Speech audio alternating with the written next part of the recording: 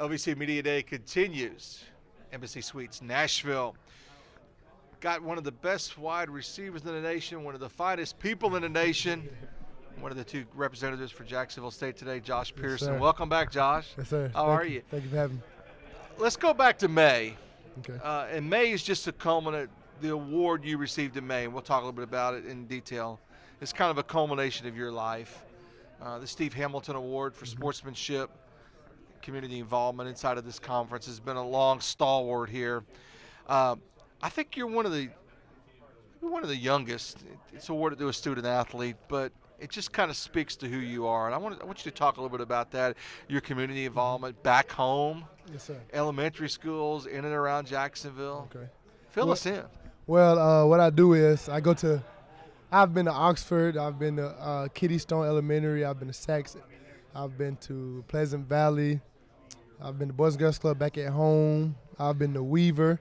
I go to all different elementary schools, really, and just give teachers a relief, a little grace period. So I just take over for about an hour, hour and a half. We go to Peay, we have snack with each other, we have recess, we go outside. Those are my three favorites. So, yeah, in a row. That's the best three things you can do right there. So I did those guys, and basically being a mentor, being a big brother, because everybody don't have anyone they can look up to. So I try to be that positive role model for them, try to bring energy, match their energy. Because when I'm around them, I'm a big kid. I like to have fun. I enjoy it. And so I do the same thing back at home. I go to the Boys and Girls Club. I help them with homework and stuff like that. So I really enjoy it, though. So the Twitter handle, man, we got to talk about it, right? Yes, sir. Baby Julio, give it Baby Julio. Yes, sir, baby underscore make sure Julio. I get the underscores and all that, Yes, right? sir. And your number, right? Baby underscore Julio 11. 11. That's all what it right. is. So tell us about the origin of that. I Well, think it's pretty obvious for a wide receiver, but tell us about the Julio, origin of that. that's my role model, man. I love him. I love the way I love his game. I love his style. He's a big receiver. He's tall, just like I am. Fast, can move, can jump. And so I just try to learn by him everything he does. I try to do it as well. I grew up an Auburn fan, but I love watching Julio, because he's a physical guy. He's a big guy, and he's going to attack that ball. No matter how many DBs you put on him, who you put on him, he's going to win that rep, and he's going to get better. So that's what I like about him. So it's okay, even if you're an Auburn fan, to admit, because kind of Julio's the man in Alabama, right? Oh, yeah. Yes, sir. Okay. Yes, sir. All right. So tell us about the recruiting process. You've got very close connections geographically to Jacksonville State. What kind of wooed you about the Gamecocks? Well, actually, man, I got in a lot of trouble with this 1 year of my track year. We got some trouble. So I was talking to teams. I talked to Mississippi State. I was talking to Auburn. Talked to guys Arkansas State, Southern Miss. I was talking to them. They never wanted to sign me. They always told me I was too little, I was too small. So coming to high school, I was like 185. And so that's when Coach Bates came up to me, hit me up. Now he's at Clemson. He was like, just come to Jacksonville, be a walk-on, You stay at home, you won't be too far from home. So I did it. I trust the process. I became ineligible, didn't play football for 2-3 years. And I finally got my act right together. And I became eligible, and now look what happened. So this guy behind the camera, you can't see him right there, Bridges. Oh, yeah, big money. Do you like to go up against him every day? Every day, man, look, our practice get crazy. It'll be times we'll be out there arguing, fighting with each other. But Coach Gross asks us to be physical, but we exceed that limit. We go past that limit. So, and then going against him and Traco, number 13, they know everything we do. By our alignment, they can tell what play you finna run. They know all our plays. They be watching our signals, so it's tough. But doesn't it in the end make you better? Because that's an all-OVC. Yes, sir. It makes us better. Defensive all-OVC, all-American. guy right there, yeah. That's everything you need in the book right there. So, right. Yes, sir. He's a good guy, though. All right, so this season, coming off a great season last season, just didn't get past that second round. What's got to happen? Well, we got to change some things up, we can't do what we did the last 3-4 years because we got beat in the second round. We have to play every game like it's our last. We can't let no weather change us or affect us because I feel like that helped us out a lot. That hurt us. When we played in Maine. Maine's not a wonderful place to play in November. No, I think when we got there, the high was like 27. That's the high. I ain't never. It's record-breaking cold Jacksonville. Like yeah. So that was really cold, man. I think that really affected us when we saw that. But we have to not let weather conditions change us, affect us. But we have a lot of guys that have been doing a lot of extra work getting better. Well, just for the record, I've never called a game at Burgess Know that it wasn't beautiful Right. weather. So I can kind of relate to what you're saying. It was like, whoa, that was. We usually have a nice, good shot. sun. Right. So, yes, sir. So you're gonna roll out the humidity in September for Eastern Washington, then trying to. Yeah, we need to, right? What do you think about that game as a non-conference game? I feel like that's gonna be a great game. They're a great coaching staff, great players. They're a great team. They're a powerhouse team, and OVC don't get much respect, so it's going to be a great game being able to go against those guys. Okay. So you and Coop and Zion, y'all got a thing going, so you get the ball a lot, right? No, we don't have a thing going, man. Big ups to that. To my other receivers, they do a lot to help me get open as well. Jamari, he's been there since our freshman year, 2015, and he's a big guy, 6'7" receiver. It's going to take at least 2 guys to cover him. Sure. He's a big body. And just the run game, it helped me get open, and they just find me. So. Okay, so fill in a blank and we'll be done. We'll get to lunch. All right. To be successful, Jacksonville State must do what this season to move further than that second round of the playoffs? I would say we got to be all in. We're only as strong as our weakest link. We have to be all in. You don't win that game that day. You win that game now in summer workouts, in fall camp, every rep, no days off, getting better.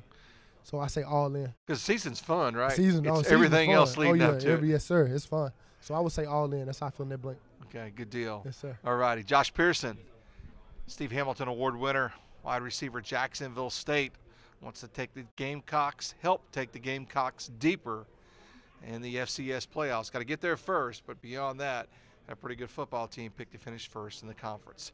More OVC Media Day after this.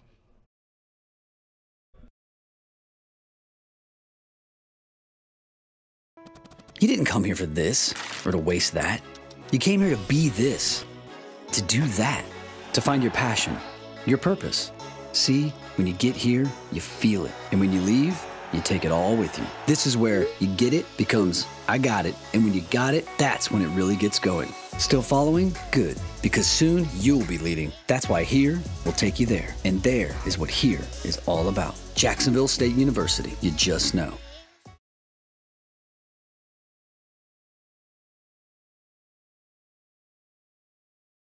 Back at Media Day, Nashville, Tennessee, the front runner, John Gross, head football coach, Jacksonville State. Coach, welcome to Nashville. I think you mentioned earlier the summer's kind of gone by. Surely not. Did we have May and June? I'm not sure we had those months. I think we skipped by, but it has went fast. Roll those things back through to you. Well, one of the things, give us an update on the Jacksonville community and how it's been roughly 15, 16 months since the tornadoes. I know that consumed a lot of you last summer. A little different for you here in 2019. It really was. It made last all season very unusual, and I think we've recovered as well as we can to this point. Still got a lot of work to do, but functionally as normal as possible. Like if you come on campus now, you wouldn't even notice we had a tornado, really. So we've recovered really good, but still a lot to do. We're going to get some new buildings out of that deal, so it's going to be pretty nice. But to put last year behind us is really good because it was unusual all season, for everybody, and leading up to football season made it really unique. I'll let you have some fun. Do you wish that you could take a day off from coaching and go tailgate at Jacksonville State instead of coaching?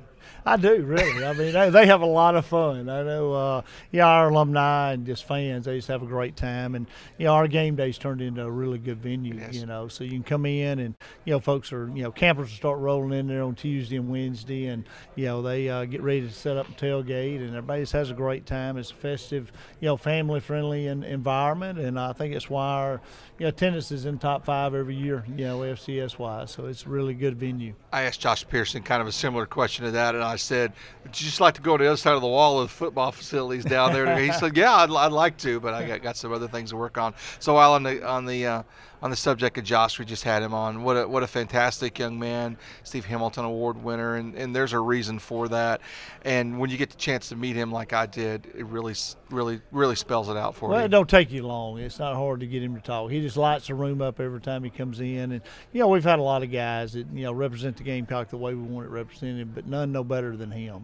He just is he's so humble, and his personality is contagious. So when he goes out and he's a servant, I mean, he goes out out. He's in so many elementary schools, and if he's not in elementary school, heck, he's sweeping the gym basketball floor before a game or at halftime. He's setting chairs up. He's at the calf, wiping down tables. He's just that kind of guy, and everywhere he goes, everybody falls in love with him. So he's got a kind of a contagious personality, and well deserved him getting that award. And a playmaker for you as well. Playmaker, no doubt. He can play football pretty good too. So I asked him. I said, "Did you kind of wink to Zarek or Zion and throw me the ball kind of thing?" He said, "No, not really. But you have to like the chemistry between them because, first of all, you got a great quarterback situation because you legitimately, in my opinion, have 2 starters. Really, it's hard to find time or easy to find time for you? Well, I mean, I think that competition room makes the product really good, and I think both of them were new last year, and they were running the ropes, and I think both are going to be better this year. But you got a good, healthy competition there, which ends up putting a good product on the field. But both of them can get the job done equally as well. And I think Coop is just going to be that much better with that many games under experience. I really wish you wouldn't have told Josh that because now people go, and he only caught 4 or 5 balls. Why ain't you throwing it to him more? He's going to be out there winking at Coop all the time, getting him to throw him the ball. But, feel good. Those guys have got some weapons. I mean, we got a good receiver core coming back, and I think it's the deepest we've had. So looking forward to seeing that dynamic. Marlon Bridges is with you today. What a fantastic part of that secondary that's rock solid and perhaps one of the best in the nation. Well, I look really stupid, the red shirt year that we redshirted him, Coach, why aren't we playing him? And I'm telling people how good he is. Well, we redshirted him, and that's back when you couldn't play in a game, so nobody knew how good he was. Now I look like a genius. I'm glad he's at media days today, so we're glad that he's been around a while. But, brings, you talk to Marlon, you see the calmness, confident, and he leads that way. He's not really a rah-rah guy, but he leads by example, and he's a mainstay back in the back end. So we talked earlier, and we agreed that Twitter is real. So I saw some video of the softball game. This is football media day. Kind of give us a little background about that team-building exercise you had last week. Well, I've never been accused of being a guy that played in the box all the time. We'll go out of the box and find some unusual stuff to do. So kind of break their monotony and end up a great summer, find something to surprise them with, do a little fun. You never know how that deal's going to go, So a bunch of football guys are going to get into playing a one-pitch softball tournament, but we did it, and it went great. We've been playing about 10 minutes. I could tell, hey, this is a hit now. So, it's a lot of fun. Were you the home plate umpire in that? Or no, I let somebody else umpire, but the winning huddle did play the coaches. That was 4, number 4, right? Huddle 4 played the coaches, and we had good food at the end. Winners got ribs, and losers got pizza, and we had some great homemade ice cream. So it was just a great day all the way around. And they thought they was doing full-quarter workouts the whole time, so they were excited about getting to play softball. So you loaded the Gamecock Express, right? I think you were did. telling me about that earlier. Well, we got them out Did you hide it around the corner of the stadium? We had it around the corner, and we said, look, guys, we got all warmed up. This last full quarter of the summer, it's fixing to be heck now. This is going to be hard. So we warmed up for 10 minutes, and they thinking we fixing to half kill them. And we said, go get on the bus. We're going to play softball and eat some ice cream. So they were fired up. And no gloves. No gloves. We played with a soft core softball, and it worked out pretty good. And you said some of the young men hit it out of the park. Oh, they did. Which is most difficult to do with those modified softballs. We had 5 fields, so the games moved fast. But, it's a one-pitch tournament, so you got some guys that played baseball in high school thought up there they're going to jack the ball out of there, and they'd strike out or, hit a foul ball, which was an out. So it was pretty unique. And then we had some guys really could hit it and did hit some home runs. This is a lot of fun. All right, I'm jumping back around here. You finished first in this conference. Does that surprise you? What have you got to do to be successful? Well, I mean, I think it's where we want to finish. We always say that. I think, Bullseyes, we're used to that being on our back. And I think you take the top 4 teams that got picked, the top 4, any of the bottom teams can beat any one of us 4 on a given Saturday. You got to play the very last play in OVC to have a chance to win. You better play your A game. So I think it's where we want to finish. Part of, wanting to win a national championship, so you got to win the OVC. So it's where we want to finish. But this team is responsible for its own destiny, so we'll see how it goes. Can this team go further than last season's team did into the third round of the playoffs? I think so. I mean, I think we got the capability of doing that. Now, how we progress through the year is up to this team and how we work every day, and how healthy we stay. All those things has got to fall into place. And when you make a run at it, everything's got to fall right. But this team definitely has more experience back. We were so young last year, so we got some pieces in place that definitely we can make a run at it. Okay, so Josh said it was really cold in Maine last year.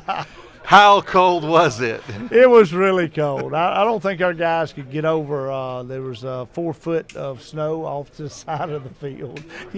Boys from Alabama, that was kind of tough. Some of them never seen snow like that. So it definitely played a mental psyche on us, and did come into play in the game. Going to work hard to get that home game again. No doubt. Go undefeated, right? That's the reason why to get home field advantage, for sure. It is, and it was definitely for the Black Bears of Maine. Coach, thanks for joining us. We appreciate it. Best of luck to you. We'll see you at least, I believe, 3 times awesome. during the ESPN3 schedule. Enjoy the hospitality of Burgess Snow all the time. Greg allows us to have some ice cream over in the main area, and then he sends us to the other side of the building just to let you know. So we'll get to work on that. There you go. You're the least bit worried about that, but us in media, we are. So John Gross, head coach, Jacksonville State, our thanks for him joining us. And Gamecocks picked to finish first in this conference. We'll see how it plays out. OVC Media Day from Nashville.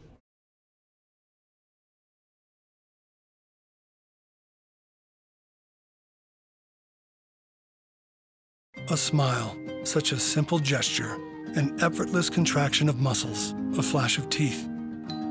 Healthy smiles have the power to spread joy, courage, and love. When you smile, it transforms you and the world around you. So if you feel the urge, go ahead and use that simple gesture to spread joy. Keep your smile healthy and strong. Choose Delta Dental, protecting more smiles than anyone.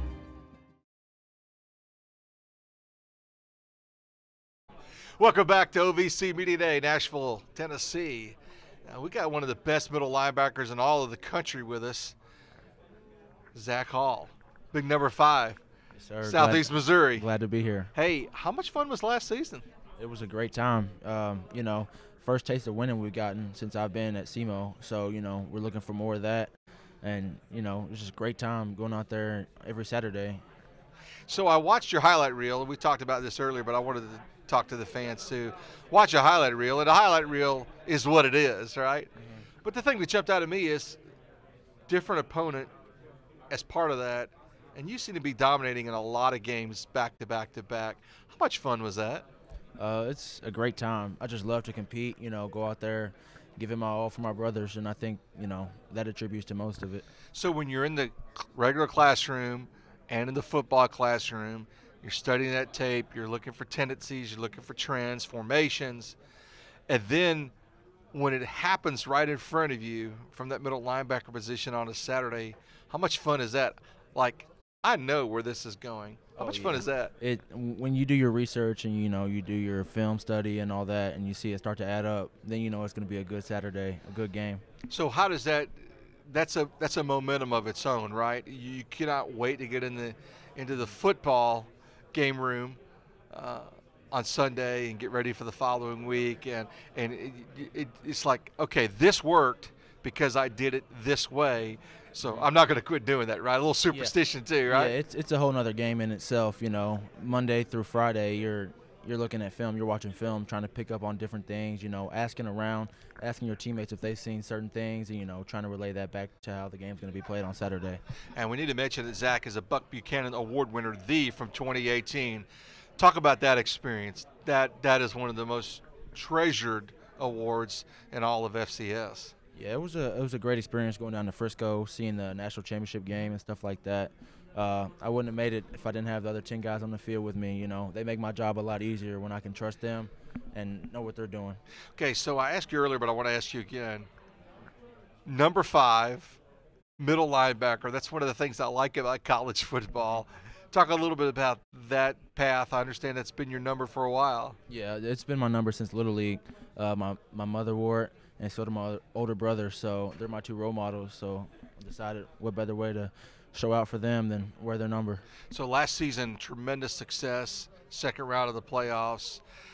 although personnel and the people, teammates change just because of graduation and situation of that nature, how do you build upon that this year? How do you instill in someone that might be new to campus, or even the older guys that have been around a while, like, yeah, we had some success last year? Yeah, we had some, but not enough. You know, we're a very hungry team right now. It's been a long winter and a long summer. You know, we're just looking forward to getting back out there and competing because we feel like we're putting in the work, so we're looking forward to it. Okay, so a middle linebacker, number 5, gets a touchdown at Tennessee Tech last season. Take us through that. It was actually an option play. Quarterback rolling out right. Justin Swift, outside linebacker, forces him to pitch it a little early than expected. Running back doesn't see the ball coming, goes right past him, and it's a one-on-one in the end zone. Fight for the ball and came out with it. Did you think you were going to get it? I knew I was. At that point, you were that? There was no choice. You know, Zach, in seasons past leading up to 18, you know, the SEMO defense, that was where it needed to be. That was where it needed to be to keep you in football games, keep the team in games. But then the offensive element with Daniel Santa Maria, that's really changed things on campus. Oh, yeah, he's a leader. He's a winner. You know, he wants to go out there and he wants to put on for his teammates and pass the ball around, maybe run the ball a couple of times, but he's going to do whatever it takes to win. Okay, give your recruiting pitch. I'm Zach Hall, middle linebacker, Southeast Missouri. I've had tremendous success in Cape Girardeau. What are you telling young men that might be considering playing football in Cape? Anybody who comes through Cape to even look for a visit, I just tell them it's a family. You know, you come, and we built a lot. It took a lot of hard work and a lot of time and a lot of patience, but what we've built is something where family is really important, and that's the main thing about it is, you know, no matter how good the football team or how bad they may be, we're going to be a family at the end of the day. So number 5 coming into a defensive backfield near you, right? Offensive backfield rather near you, right? Yeah, hopefully. All right. Buck Buchanan Award winner, Zach Hall, middle linebacker, Southeast Missouri, joining us. Back with the head coach. They call him Took. We'll see if he's got his boots on this year. Back after this, OVC Media Day.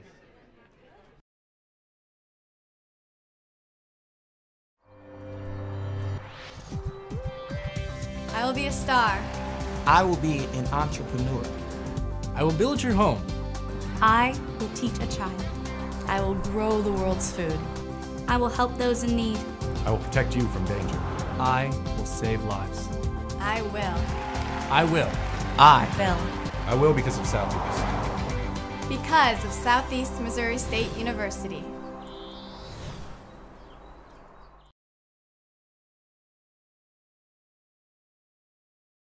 Coming off the best season in Southeast Missouri football, we got the head guy, Tom Matukewicz. Coach, good to see you again. Welcome to Nashville. What a difference a year makes. Huh? It does. And I tell you, one of the things, and I talked with Zach about this as well, you know, in your first couple of seasons, defense, solid, and you just needed that offensive piece, and I think you may have found it in your transfer quarterback. Yeah, absolutely. It's just nowadays you have to be great at the quarterback. Everybody could take something from you, and if you don't have a quarterback, you're going to struggle. And so he's gave us, and to be honest, I think the thing that he really gave this football team is belief. We now all believe that we had the guy, and we knew we were going to win football games. A word or two about Zach Hall. We just visited with him. What a fantastic football player. As I told him, highlight reels are what they are, right? You're not going to show a missed tackle or something of that nature. But just to see the consistency of him throughout the season. There was a different opponent that I saw a highlight reel of throughout that piece. I thought that was really, really key.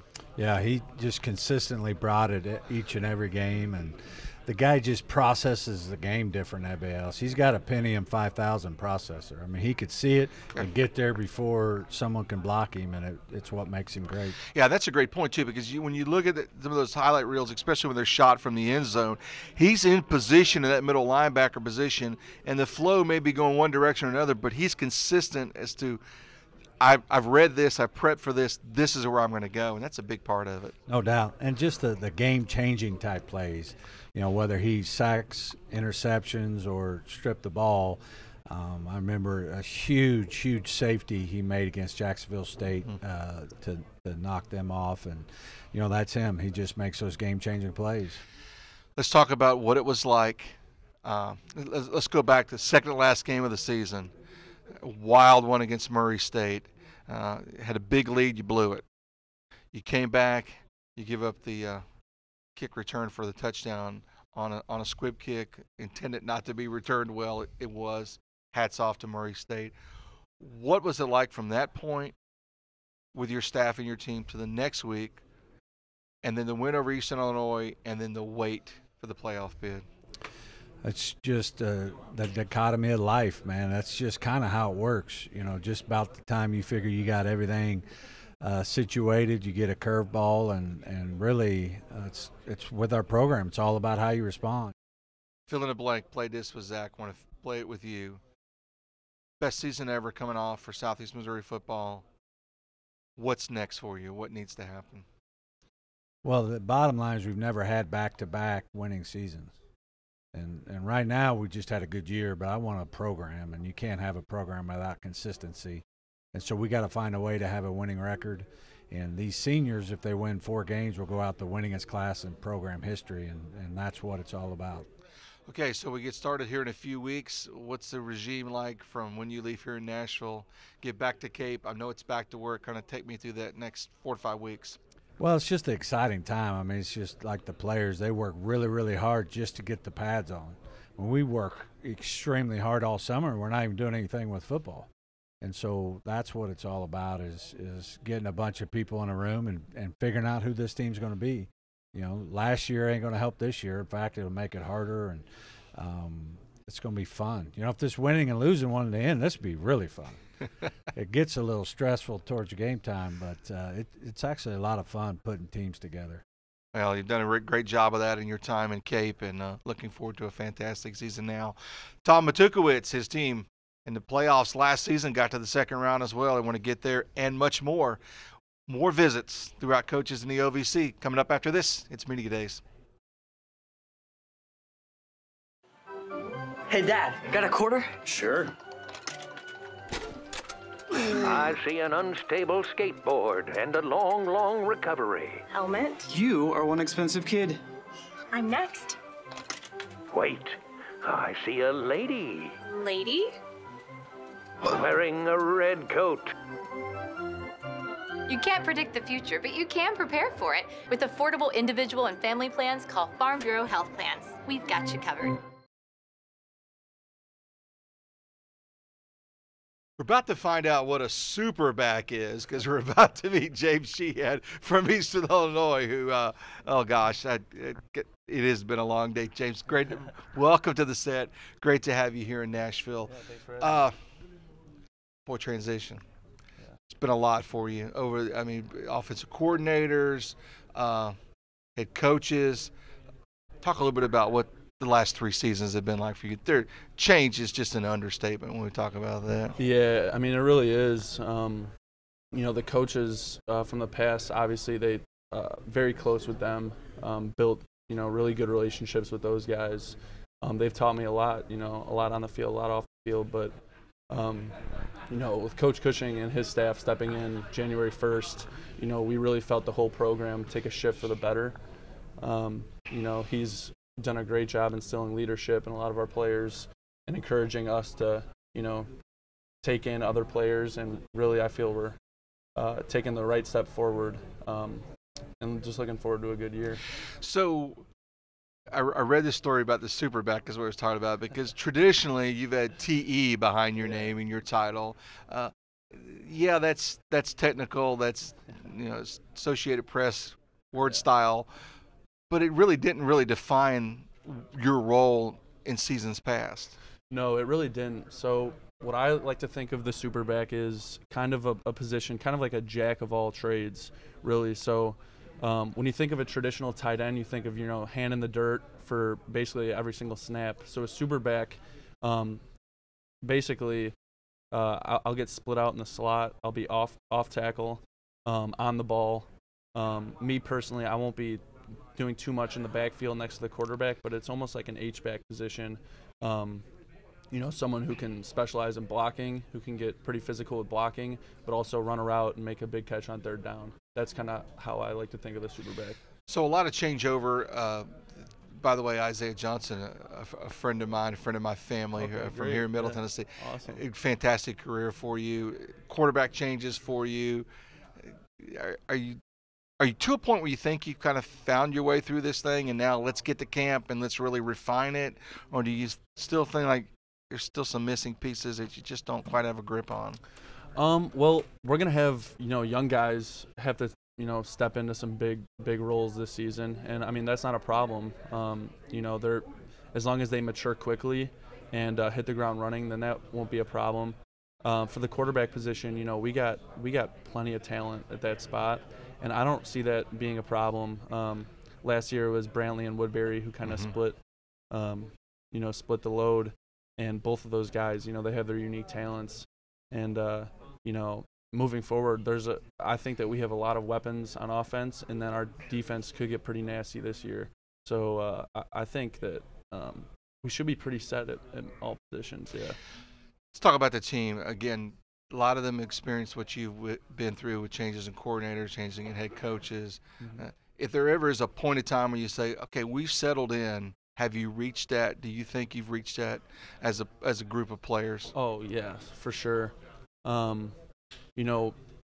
Like I said, Coach Cushing got here January 1st, and really the whole team is bought in. We're all invested, so you really see it.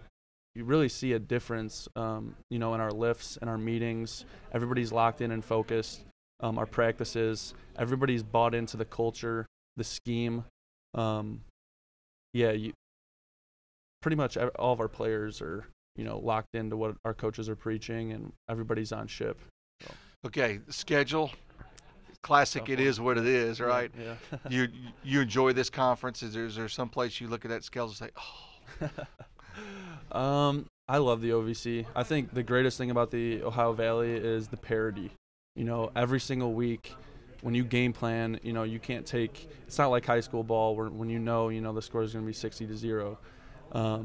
Each week you game plan and you respect all but you fear none.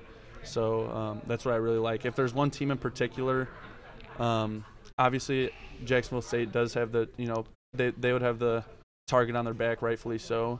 But like I mentioned, I kind of see all my opponents as the same. James Sheehan, the super back. I don't know how we put an acronym for that in the lineup, but we'll get it. Thanks to him for joining us. His new head coach, Adam Cushing. Up next, OVC Media Day continues from Nashville.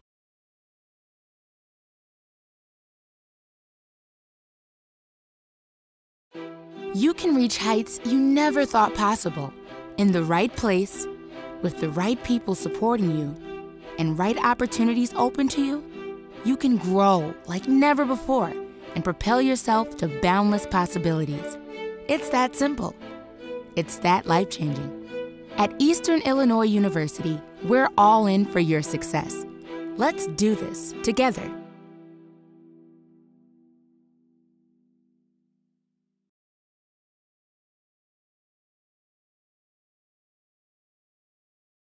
Adam Cushing has left upstate Illinois to come to Charleston, Illinois. He's a new head football coach at Eastern Illinois. Coach, welcome to Nashville for your first OVC Media Day. Thanks. All right, so palatial setting in Evanston, new facility, a lot going on at Northwestern. What interests you in this job?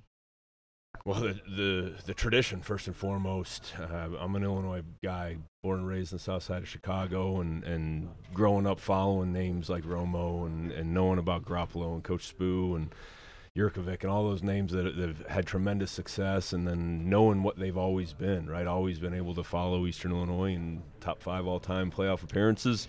So you talk about tradition first, and it's a place that's growing, and it's a place that the new president, Dr. Glassman, and the athletic director, Tom Michael, have done such a great job to really point us in the right direction, that there's a lot of positives happening right now in Charleston.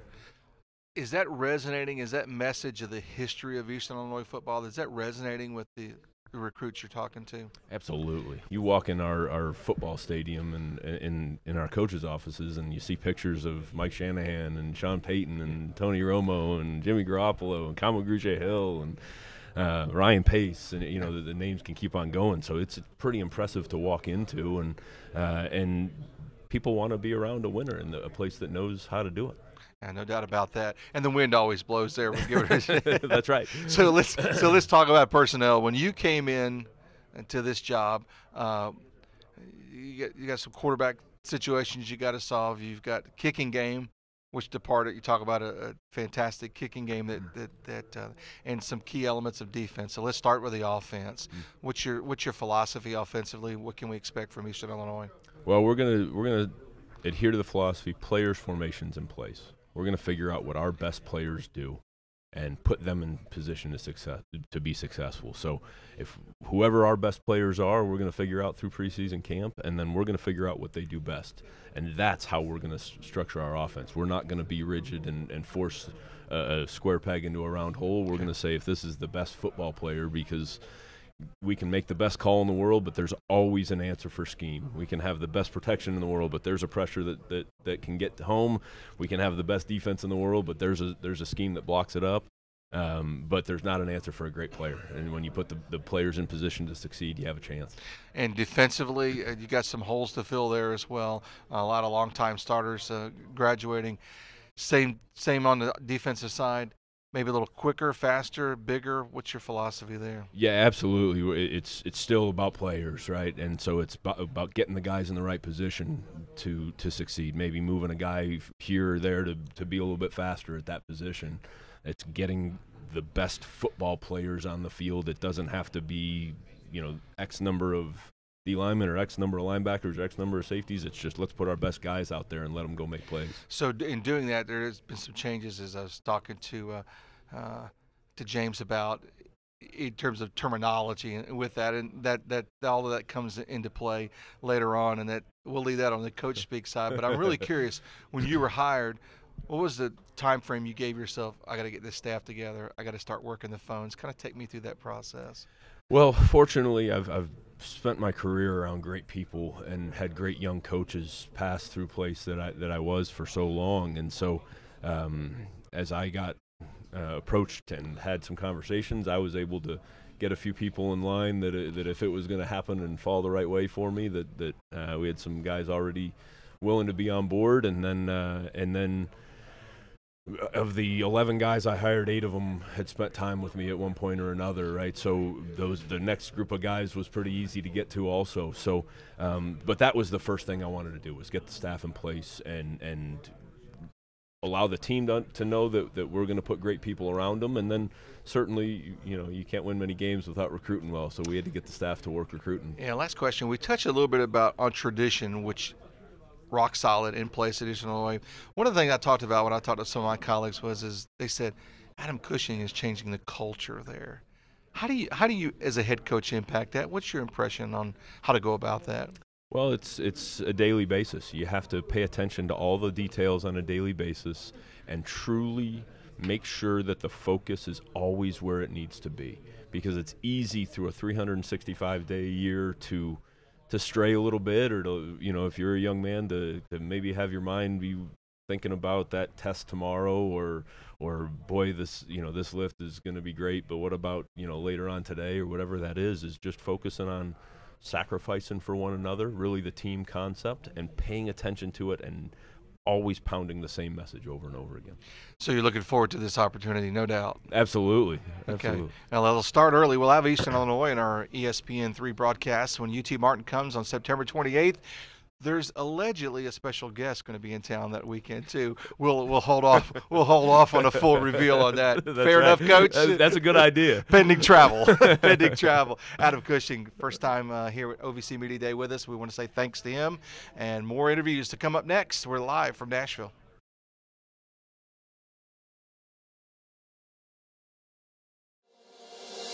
We are more than just athletes. We inspire scholars. We inspire leaders. We inspire champions. We inspire family. This is the Ohio Valley Conference.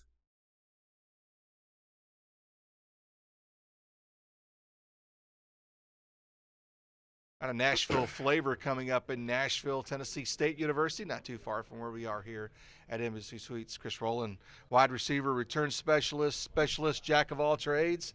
A lot of responsibilities for you inside of this Tennessee State team this season. We'll talk a little bit about last season before we get to that as well. We talked off camera, just a little bit of up and down. Fantastic start against Bethune-Cookman. And you got banged up a little bit. Kind of take us through last season. Last season, it started off great. You always want to come in the season and be positive. But, as the season goes on, it's a long season. Stuff happens, injuries happens. And that's been one of our biggest peeves, just being healthy as a team. And, injuries happen. I got injured in the fourth game, the EIU game. So, you really can't help everything that happens, but you just got to, keep a positive look and just keep trucking. So, all right, let's talk about this brother rivalry going on. Kind of tell us a little bit about this. Brother rivalry? Yeah. Who, you talking about the one that the media creates, right? Yeah, they create. There is no rivalry. There is no rivalry between me and my brother. It's all love. We're always positive towards each other. We always, gonna encourage each other no matter what happens. So, there is no rivalry. Okay, so you're a Nashville guy. Mm-hmm. Tell us about your high school career here, because I think it's real important to know that what you accomplished in high school, because it bears repeating. All right, like you said, I'm a local kid. I went to Ravenwood High School down the street. I was part of the 2015 state championship class, and me and my brother, he also played with me at Ravenwood. And we have a lot of history with Ravenwood. Our older brother went there, and that's, like I said, my high school career has a lot of buzz to it. I received for over 1,000 yards, rushed for over 800.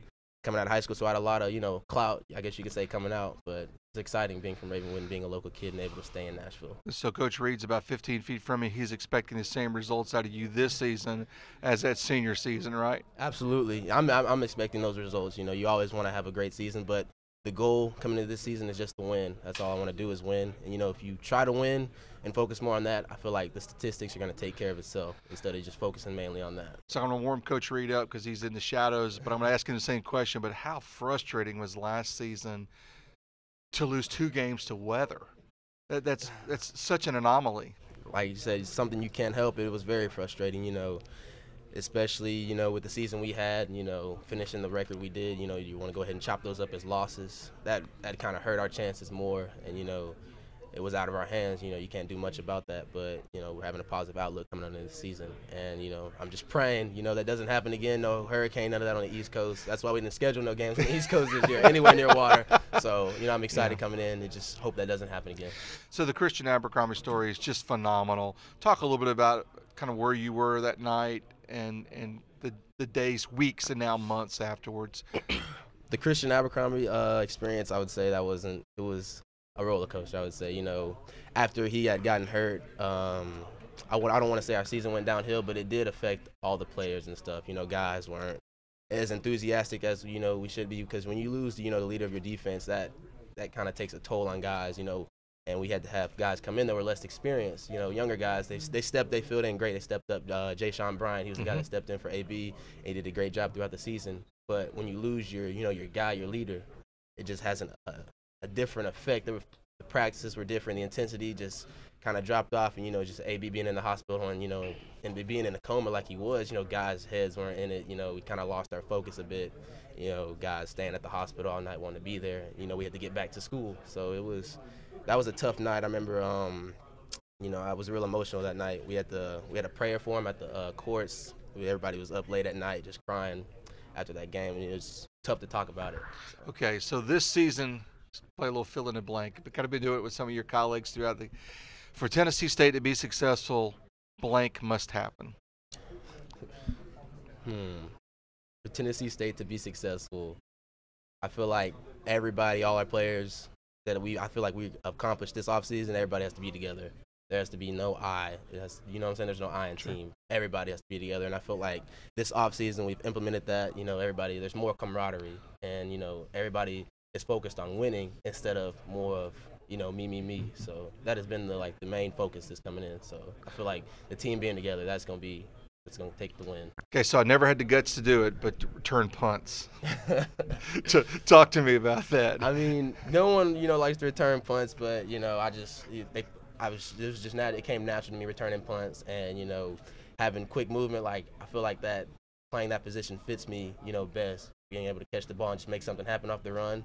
So it's nothing but a quick twitch. But, you know, it is a tough job to do, and I take, you know, full responsibility when it comes to punts. I take pride in catching punts. And that's something I focus a lot to on the off season. You know, many people, you know, they kind of question me, like, you practice catching punts? I'm like, yeah, I practice everything, you know what I'm saying? So, especially now I was an All-American punt returner, so I really do take pride in special teams because, you know, special teams is talked about a lot, especially with Coach Reed. He emphasizes special teams a whole bunch. So I take pride in it as well as he does too. So. Good luck to you this season, Chris Rowland. Ravenwood High School here in Nashville, and Tennessee State here in Nashville as well. Coach Rod Reed, the Tennessee State alum, coming up next, OVC Media Day.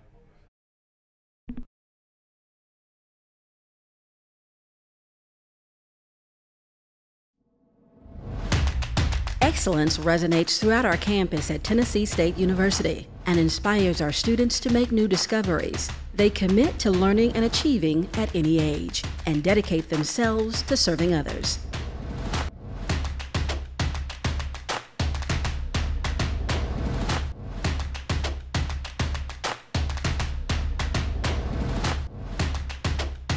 Excellence is our habit at Tennessee State University.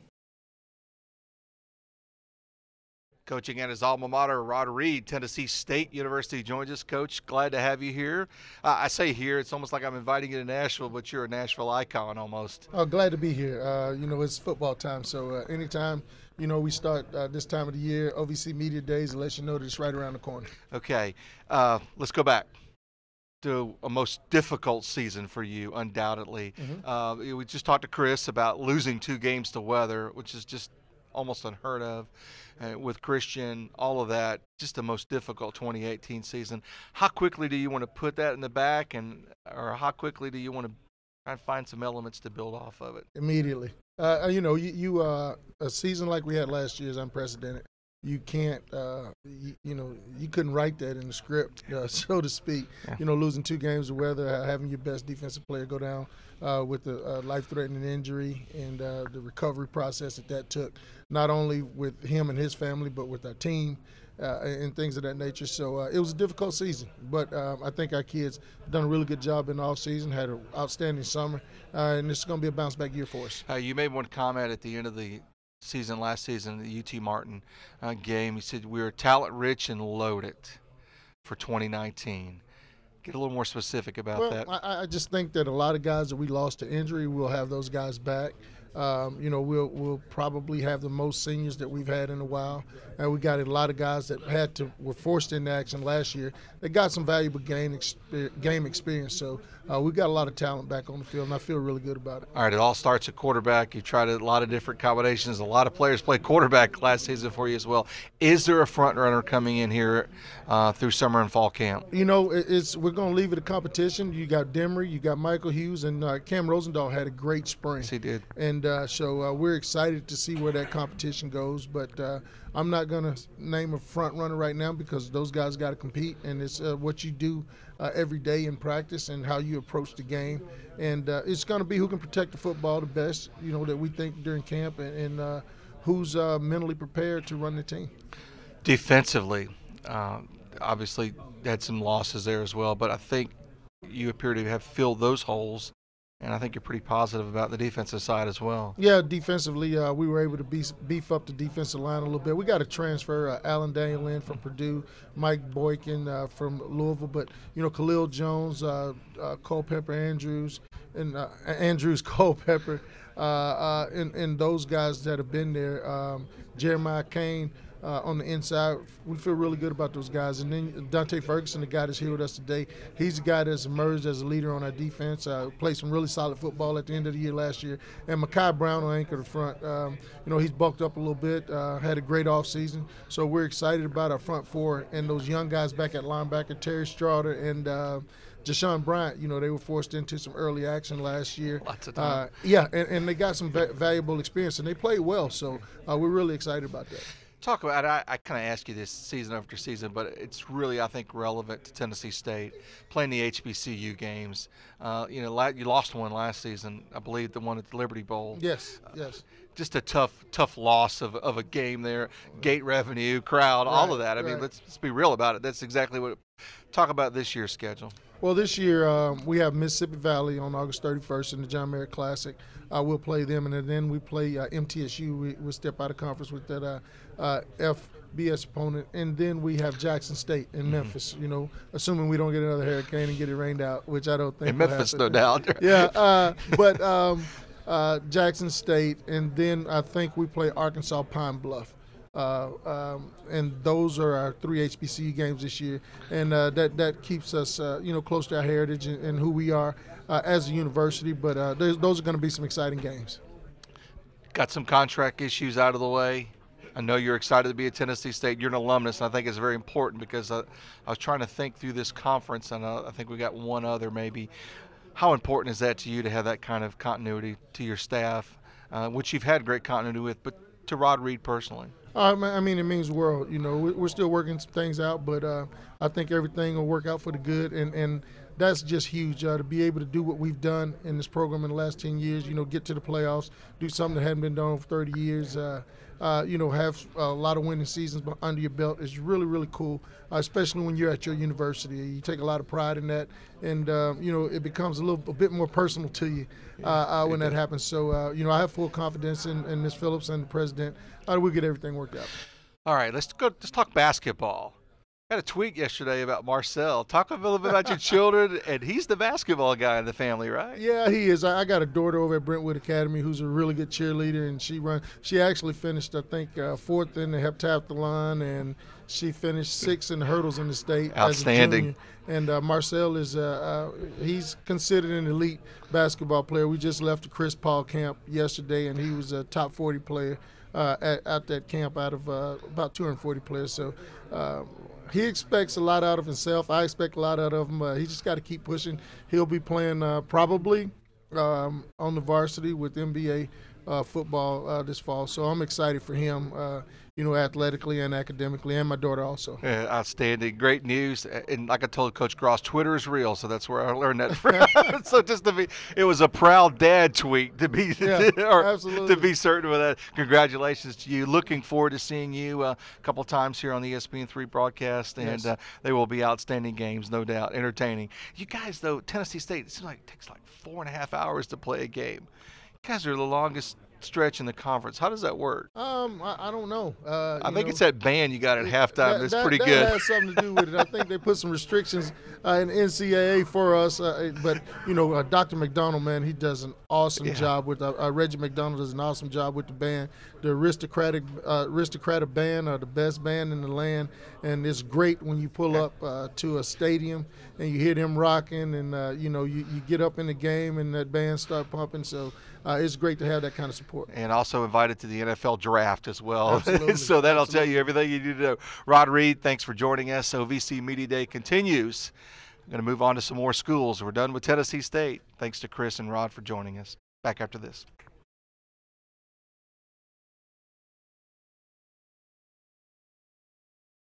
A smile, such a simple gesture, an effortless contraction of muscles, a flash of teeth. Healthy smiles have the power to spread joy, courage, and love. When you smile, it transforms you and the world around you. So if you feel the urge, go ahead and use that simple gesture to spread joy.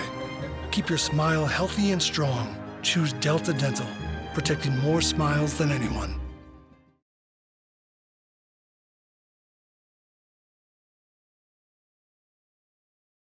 Head to Eastern Kentucky as OVC Media Day continues here in Nashville. Daryl McCleskey Jr., everything, but he's an offensive star for Eastern Kentucky. Daryl, welcome. Welcome. Nice Glad to have you here. To be here. It's all right. Good to be here. So we're got close time to fire the cannon, right? Yes, sir. It's almost that time. All right. Give me Daryl. Give me your interpretation of firing the cannon. What does that mean to the offensive group? So the offensive group is scoring touchdowns and putting points on the board. So that's firing that cannon. All right. Let's talk about changes few changes. You had an offensive coordinator change. Not a lot of changes overall in the staff, but how has that helped you? What is your incorporating into the game plan? What do you perceive that to be going forward in 19? The changes, I think it was good changes. Our coach is more of a we're going to take what they give us type of play style. So I think we all have meshed well with this offense, and we feel like it's better for us now. So we just been getting our chemistry right, and, and getting ready for the season. I'm going to ask Coach the same question, but I'm going to fire away with you too. The success you had, particularly in the second half of the season last season, that really was important to kind of get you going. And the result of that is that you're showing up in some preseason polls. Oh, yeah. Us guys on this side of the fence, we love talking about that. Oh, yeah. Don't know how you and Coach feel about it, but you have to acknowledge that gave Eastern Kentucky a lot of attention, how well you played in the back half of the season. It definitely did, and the most important thing I think it gave us was it gives us momentum into the next season. We left off on a good note, so we know where we want to pick up at, and we know the standard now. So we just going to keep riding the wave as long as it goes. All right, so I talked to Josh Pearson of Jacksonville State about his Twitter handle, so I got to get with yours too. All right. Talk to me about Stink Daddy. What's up with that? At first, it was like that was the first name I created, and I had been meaning to change it, but like after a while, it's like everyone liked it more than I thought. So I was like, I guess I'm gonna keep it. That might be something I got in my back pocket. Okay. So you had a chance to change it and you didn't. Oh yeah, I did, but I mean, I thought people wouldn't like it as much, but people kind of think it's funny, so I was like, I'm gonna keep it. Okay, good deal. In choosing Eastern Kentucky, kind of talk a little bit about your thought process there. It was all. I feel like it was meant to be.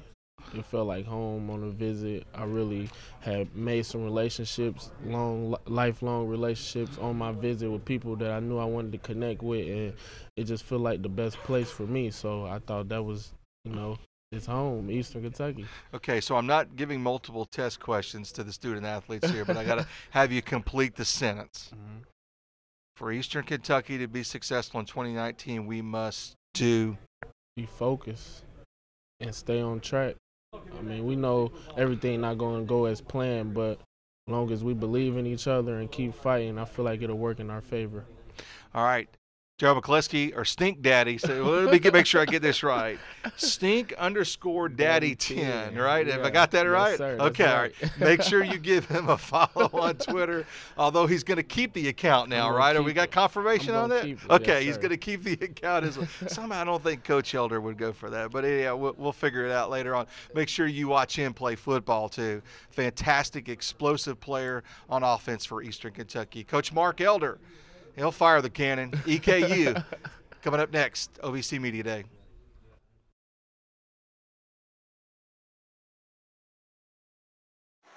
At EKU, you'll learn to take a broader view of your world. But we also understand it's the details that shape the big picture. So go ahead, play with fire, think on your feet, or touch the sky.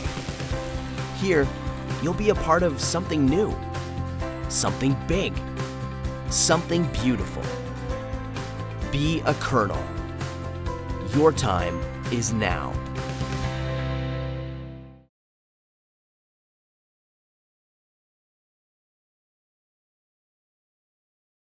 Back at OVC Media Day in Nashville, Richmond, Kentucky has made their way to the west, actually, I guess, to get my geography right. Mark Elder, head coach, Eastern Kentucky. Coach, welcome. Thank you for having me. You're excited to be here, I'm sure, because you've got perhaps your best football team to date since you've been coming to Media Day, so let's talk a little bit about that. Not perhaps. This is the best team we've had. So we're the most talented that we've been since we've gotten there. This will be year 4 for us as a staff. This is definitely the most talented, definitely the deepest, and really I think the part that's come the furthest is culturally our alignment is by far the best. So that's a great thing. That I think that translates a great deal to victories in the fall. Got 5 guys that can play quarterback. Who's it going to be? I'm supposed to ask that question in July now. Yeah. We've not named our starter yet. Not ready to. We had a bunch of different guys that certainly are capable. We had a pair of guys that performed a little bit higher in the spring than the other couple. They'll get a majority of the reps come fall camp, and we'll determine from there. Everybody will have an opportunity for sure, but that's still to be determined at this point in time. And going back to October, I remember you were down to your third quarterback in that victory over Austin Peay, so it was a struggle all season long. Actually, so we got to 4. Oh, did you? There, yes. So, Parker McKinney, who stepped in about midway through the third quarter there, we were down. He was a true freshman. He was number 4 at that point in time for us. So, and then he did great. He really had a spectacular 2.5 games there and led us to a few victories, and really think he did a lot of great things in the spring as well. He was one of the guys that really performed at a high level.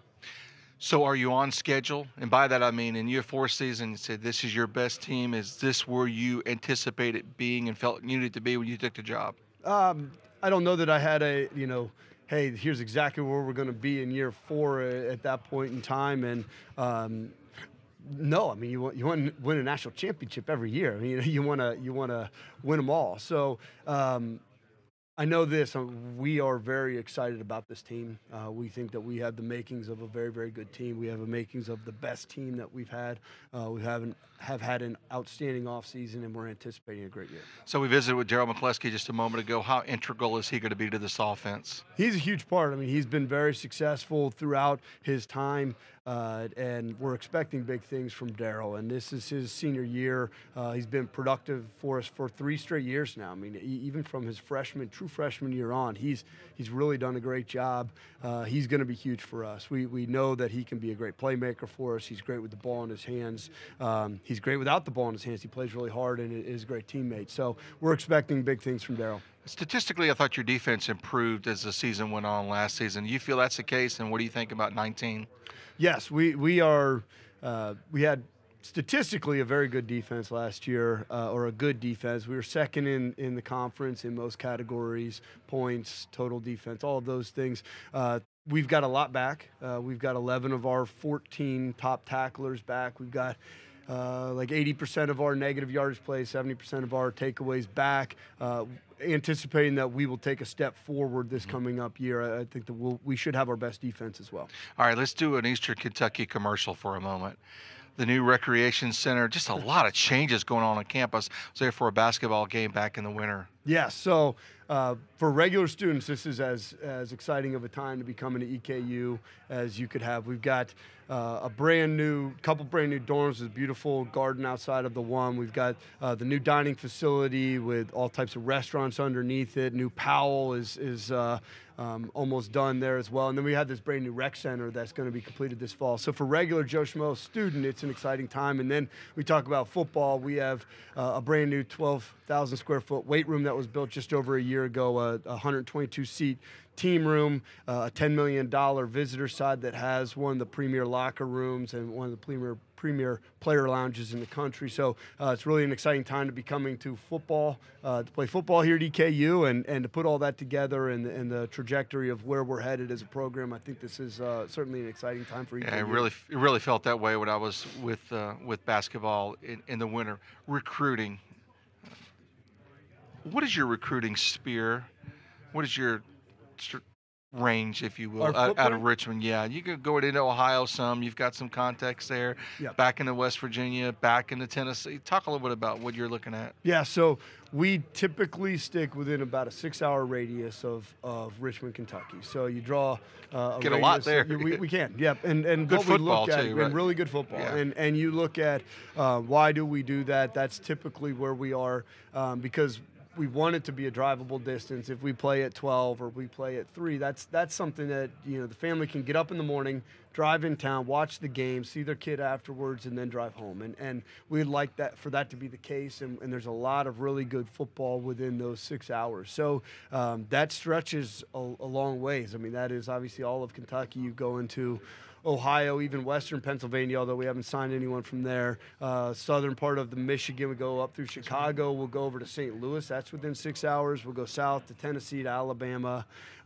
Georgia, Atlanta is a big area for us. The western part of North Carolina and South Carolina, West Virginia. So there's a bunch of really good football that's in the state of Kentucky, and then within that 6 hour radius, that's our footprint for recruiting. So when you have a football stadium named after one of the winningest coaches in FBS, what does that mean to you to play at Roy Kidd Stadium and understand that culture, that heritage, that tradition?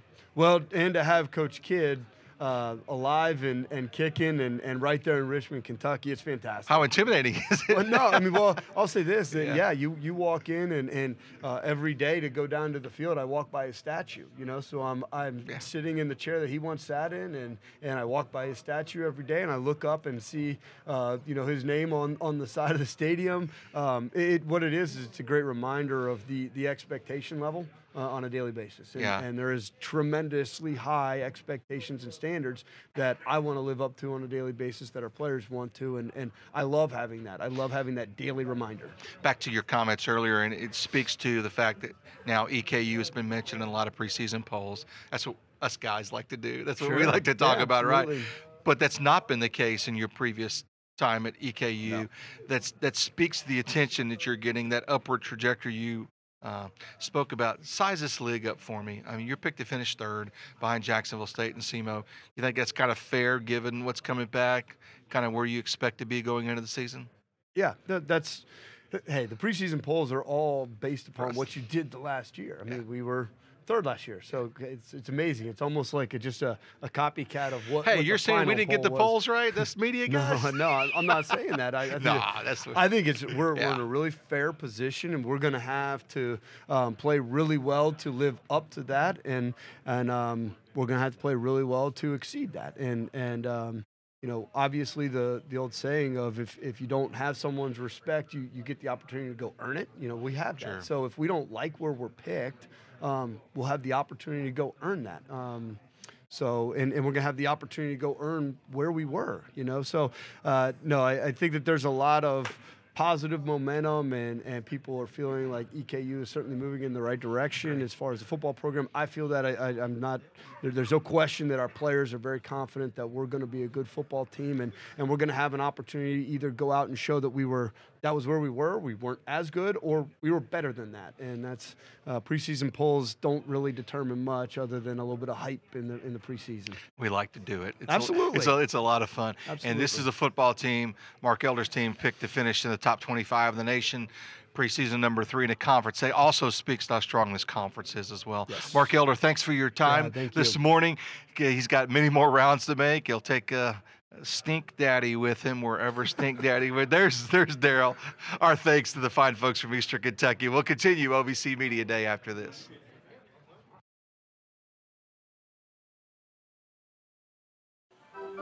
Hey, Dad, got a quarter? Sure.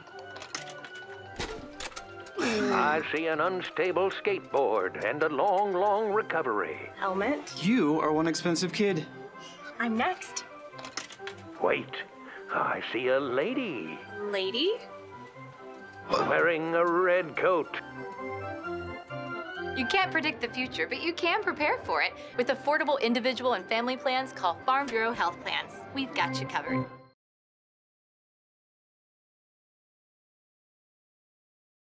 Heads up, everyone. Best behaviored commissioner of the Ohio Valley Conference, Beth DeBauche, joins us. Beth, welcome. Thank you. You've been in this job a while, and you just recapped, I think, something very important. The last 14 months have been fantastic for this conference. It truly has been a nice run. You know, Bob, as well as I, this league has a rich history, but the past 14 months, when you see the success both on the playing field and behind the scenes, has really been tremendous for this league. Most notably, the success of getting the 2 teams selected in the men's basketball tournament and getting the 2 wins makes this league feel much better about itself. But in light of Media Day, the fact that we had 2 teams that were selected to the field and got 2 teams last year leaves us really heartened and excited for this upcoming football season. Tell us about some of the initiatives around the 150th anniversary of college football. How exciting is that to be part of the 150th anniversary? Each FCS conference will make sure that their teams have patches on their uniforms to celebrate. We as a league, given our rich history, certainly have a wonderful platform in which to tell our stories in addition to the ESPN3 package, so you'll be helping us tell the stories. We'll have a 3-minute video that highlights some of the big plays in the league over the history and some of our key players. We will have a Throwback Thursday where we use social media to tell the stories of OVC football. Our institutions are going to do something either the weekend before or after the celebration, and the actual anniversary, I believe, is November 6th. So each campus will be doing something, we'll be telling stories, and we'll be using all of our media platforms. Just moments ago, you gave an incredible award to an incredible person, and I'll just kind of set that question up like that and let you kind of fill in the blanks. Well, we were delighted today to have in our midst and present Christian Abercrombie, TSU student athlete, linebacker for the Tigers, who was injured last year in a game against Vanderbilt, but has just a remarkable path to recovery. He is an impressive young man, has a wonderful spirit, and certainly has demonstrated a great deal of courage in overcoming so much adversity. We were fortunate enough that he and his family agreed to come up and be a part of today's celebration. Christian spent this morning spending some time talking with our ADs, the other coaches, and the other student athletes. So it was really just an honor and a privilege to give him a small token of just what we've seen, that he's demonstrated a great deal of courage. So he got a courage award from us. And that's an incredible honor to be bestowed upon. And, you know, in this day of mincing words and splicing words, that's really courage. That story, to me, embodies courage. Well, to see him come into the AD's room with a great big smile on his face talking about the future, that's really the story of all of this. He's overcome adversity, but we're talking about him taking classes and what he's going to do moving forward, and it leaves you really heartened. And the other thing that was really neat about today, and this is a moment in time and we need to continue this conversation, is just how the student athletes were here to be around him and to support him. It was just a neat environment this afternoon. So last year we sat in this very same spot, and I made a mistake because I asked you, oh, it's been kind of a quiet summer, Commissioner. How's it? You said, hold on, Bob, hold on. What's going on this summer? What's been happening during that period of time? Well, it is a busy summer. In the commissioner ranks and in the conference ranks, we spend much of June getting ready for the next year and doing a lot of our national work. From an Ohio Valley Conference standpoint, we had a lot of wrap-up from the spring meetings. As you know, our meetings are right after Memorial Day. Lots of progress on some issues there. What's big on the agenda is we are embarking on a new strategic plan on behalf of the Ohio Valley Conference. We're talking to all our administrators, our university presidents and chancellors, some student athletes, and really what's coming to pass is what we talked about earlier, how much pride there is relative to this league and how we can do a better job of telling the rest of the nation what we know is that some good things are going on in this conference, and we need to present ourselves and promote ourselves in a way that the rest of the United States know what good things are going on in the OVC. And so we could speak to that via something that I'm involved in, and I want to, again, thank you for allowing me to be involved in it, but that's the ESPN package. So could you speak to that a little bit? We certainly love our expanded partnership with ESPN. We've long been an ESPN partner, but just this past June, we finally signed the contract after 2 years of negotiation for the largest media deal the Ohio Valley Conference has ever had. We have a 7-year deal with ESPN to make sure that we have at least 650 events on one of the ESPN platforms. Most notably, our programming will be on ESPN Plus, which is a digital platform. Our schools are producing every football game, every men's and women's basketball game, plus at least 28 other events. Then to supplement that, we have the ESPN3 package, and we have had a long relationship with you and Kevin Ingram, and for that we are most grateful, as you serve as the voice of OVC football. But we will have a football game of the week starting on September 23rd, working its way through the rest of the season using ESPN3. And what's great about ESPN3 is it's free access for folks that have a subscription more broadly through TV for ESPN, and it's just a wonderful platform for FCS football. I'm prejudiced, so let's preface that. You're a lawyer, I'm prejudiced, so let's preface that when we start. To your point, the camaraderie, the relationships in this league, I get to experience him from a different perspective. I'm outside of that sphere. I just get to be the backslapping media guy that comes through. But it's sincere and it's genuine, and I kind of wanted you to speak to that a little bit. It's real. We may have our differences about the directions, but the universities that are involved in this league, I think top to bottom are very much aligned with your leadership and with the leadership of your staff. So, I'm really blessed to be able to work in intercollegiate athletics and to serve in this role and to work around student athletes every day. And I know that. But in addition to that blessing, it's really to work with such a wonderful group of schools and just administrators and presidents and chancellors who really care about what we're doing. At its core, I think the fact that we have a similarity in mission and vision in the type of schools that are members of the Ohio Valley Conference and a relatively tight geographic footprint, that genuinely helps us. And then we just have a nice group of people that we're working with that care about student athletes. And if we stay being focused on caring for student athletes, the rest of this comes fairly easy because we know what we're trying to do. We're trying to make sure our students have the best experience possible. So you're right. Everybody doesn't agree every step of the way, but by and large on the decisions and the issues that matter, we're pretty much in lockstep. And I think it's worth noting that there's been, for whatever reason, turnover in leadership of these universities at the president's level, the chancellor's level, if you will. Reorganization, all of that has taken place in the midst of your tenure, yet again, that consistency and that continuity still remains. So the group that hired me, from a board of presidents standpoint, there's not a single president remaining on that board. But I believe there's a stat for Football Media Day, right? Yeah, but I believe you were at our spring meeting dinner. What was neat, and this doesn't happen in a lot of leagues, I think we had 4 former presidents that still decided to come to the commissioners' dinner. It was a great meal, too. Yeah, just because they wanted to see their friends and to be a part of the conference. So I think that sense of pride and the sense of history in the league and that shared sense of values brings people back and makes people enjoy the process of serving, because we know at its core what we're doing is about doing things the right way and about serving students. And how can you not feel good about doing that? I just sense being around you just a genuine love for this job, and I want to selfishly let you take a chance to, you work with wonderful people in your office, and I think it's important. I mean, this is brag day, this is media day, whatever you want to call it. I think it's important for you to kind of talk about it, the talented people you get to work with every day. That has to get you out of bed in the morning. Well, we really are quite fortunate. We have a very small office space in Brentwood, Tennessee, and there's 11 of us that spend a great deal of time together. So if we didn't have a tremendous staff, that might get to be very small. But from our media staff that you work with regularly, Kyle Schwartz, Heather Brown, who just do a tremendous job, and I'm in my 10th year. They have more longevity in the league than I do. They've been around the league. They know the history. They know the background. To our young administrators who you're working with today, Bryce Robinson and Jonathan Owen, who came to us both as former interns, one a Belmont grad, the other a TSU grad, have done tremendous work. To Lauren Burst and Stephanie Castera, who helped me administratively and with our rules compliance, who have NCAA backgrounds and national ties. To Travis Teletasi, that you work with regularly in our sports administration role, and Kate Burnett, who also does a lot of our championships work. We are just really fortunate to have a good team. They seem to get along well together. By the time we get to the spring meeting, they probably need a little bit of a break after umpteen weeks on the road.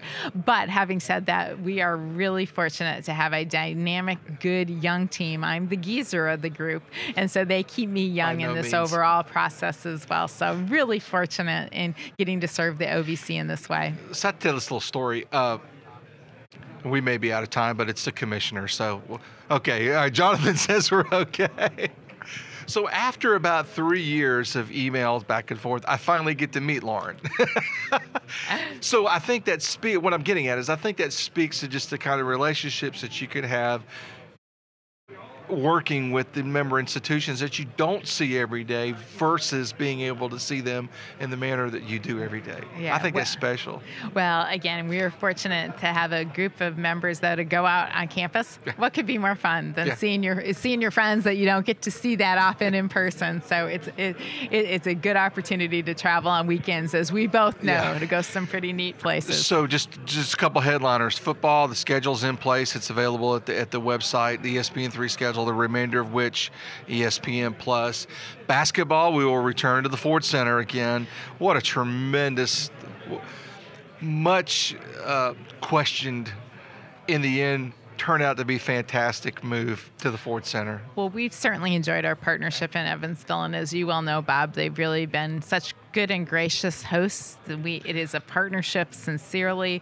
We love working with them. I think they enjoy working with us. It's really important, though, that it's a make sense decision in that we have fans also attend the event. So the one challenge, the one challenge that we still have, and what I would encourage anybody listening is, as you plan your upcoming winter travel, to put a stop at the OVC Championships on that list, because it is such a cool city, such a cool event.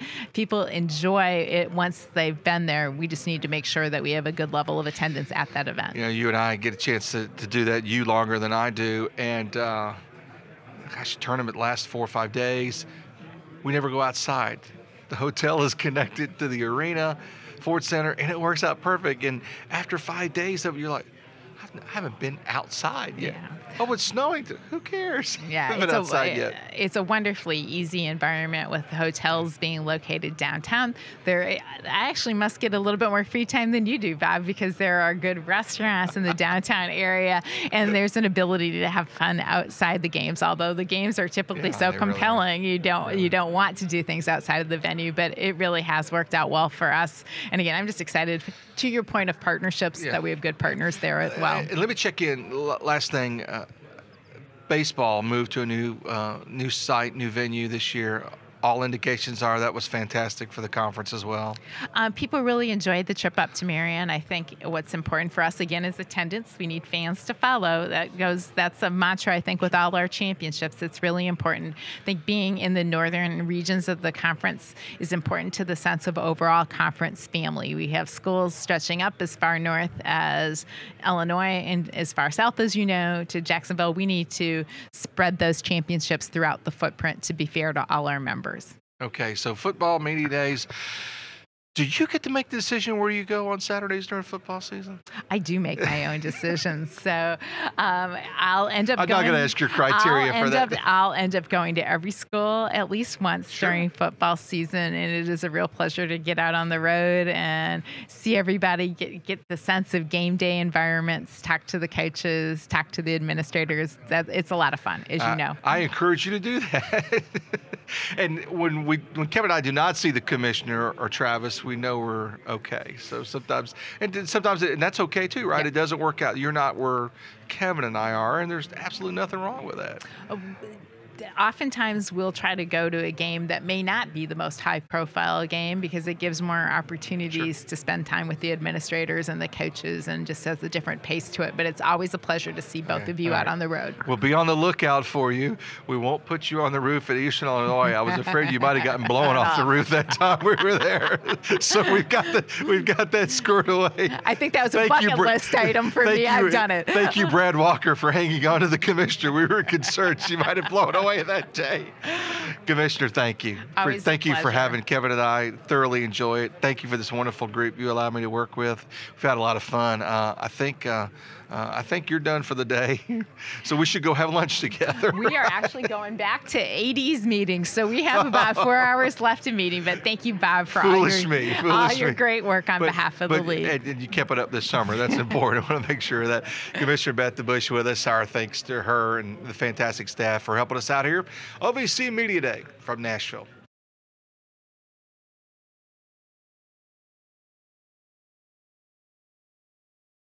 A smile, such a simple gesture, an effortless contraction of muscles, a flash of teeth. Healthy smiles have the power to spread joy, courage, and love. When you smile, it transforms you and the world around you. So if you feel the urge, go ahead and use that simple gesture to spread joy. Keep your smile healthy and strong. Choose Delta Dental, protecting more smiles than anyone.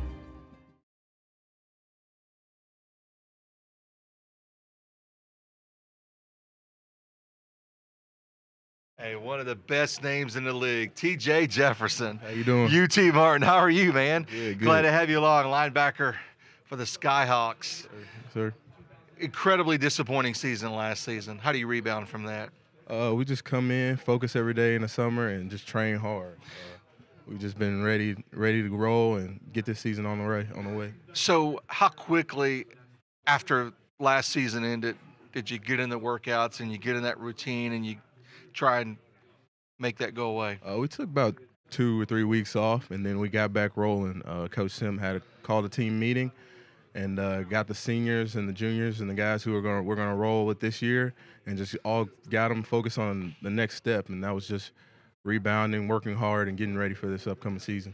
How quickly do you think the team did indeed turn the corner? I thought it took a couple weeks. We had to get over the pain of losing that tough season, and I thought it took a couple weeks, but it happened for the better. Losing is the best medicine, as I heard one of my friends say, and it's surely we got a good dose of it, and we're gonna hopefully use it for the better this upcoming season. So you had a difficult pre-conference schedule last year. Had a good time on a couple of trips. Did some fun things. You beat Austin Peay in the rain. Yes, sir. Looks like this was rolling. What happened in between? I think we just lost a little bit of focus. We finally got over the hump, won our first game against Austin Peay, like you said. And I think we lost a little focus in practice. We didn't come to work every day. We didn't focus like we should have. And that led to a couple close losses. That led to a couple big losses against SEMO at home, which we need to, rebound from. But it was just tough. It was just tough to kind of get the ball rolling once you start taking a couple L's. Okay. TJ, his initials for? Tyrone Jefferson. All right. So he calls him TJ. All right. We got my dad's Tyrone, so okay. My mom had to differentiate us some kind of way. So I'm TJ, he's Tyrone at the house. So. Not junior or anything, right? No, sir. Okay, all right, going to get going that way. Tell us a little bit about your high school career, because you had a fantastic one, and then your decision to go to UT Martin. I had a great high school career. Went to nearby Montgomeryville Academy. Had a great 4 years. Love working with all the coaches, all the friends that I made. It was fun. Won a state championship senior year. Then decided, got an opportunity from Coach Simpson to walk on and be a part of this great program. All right, so you hit Martin, Tennessee, unlike Nashville. My daughter's attended school, graduate at UT Martin, so I know that. I can say that. I don't want to put you under the gun. What attracted you to Martin? Just the opportunity. Coach Simpson gave me the opportunity to come there and play, and that was all I was really looking for. Was just come and work hard, and that's all he talked about, and that's all I needed to hear from him. Is there a particular place in this conference you don't like to go and play at? Is there, when you look at it, you're like, oh man, we gotta go there. Or it's our season to go there. No, I can't say that. I actually, especially last season, I love playing on the road. It presents a new set of challenges, a new environment to play in, and for me, it's fun playing on the road. I love it. It's just. All right, so this has been not a multiple choice fill in the blank. So I've been asking a lot of the student athletes this question. For UT Martin to be successful this season, what must happen? Come to work every day. Focus in practice, focusing in the film room, focusing in the weight room. Come to work week in and week out, and we'll be okay. Okay. How much does Coach make y'all go watch his son play or Chancellor Carver's? I'm just Ty is a great kid, and he comes up there and he loves working with our quarterbacks, and he's picking Dresser's brain all the time, and the guy's going to be special when he gets out. I guarantee you that. All right, and that's not coach speak, right? No, that's not coach speak. Yeah, I've seen the man throw. Have you seen Chancellor Carver's son kick? I have seen him kick. He's out there on the field kicking every other day too. The high school actually plays on our field, so he's there getting ready for his season. So those Martin Westview guys are doing pretty good, aren't they? They are doing pretty good. They'll be better this year. Yeah, good deal. TJ, thanks for your time. Appreciate it. Yes, UT Martin is our feature in this little block. Jason Simpson is lingering just beyond the monitor here. We're bringing the head coach in to talk about 2019 with him. OVC Media Day continues from Nashville.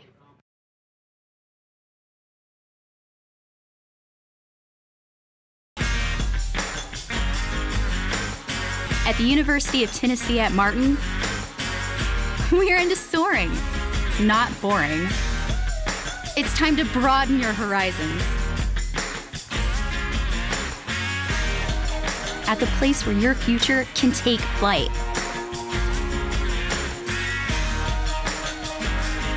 Let your spirit soar at the University of Tennessee at Martin.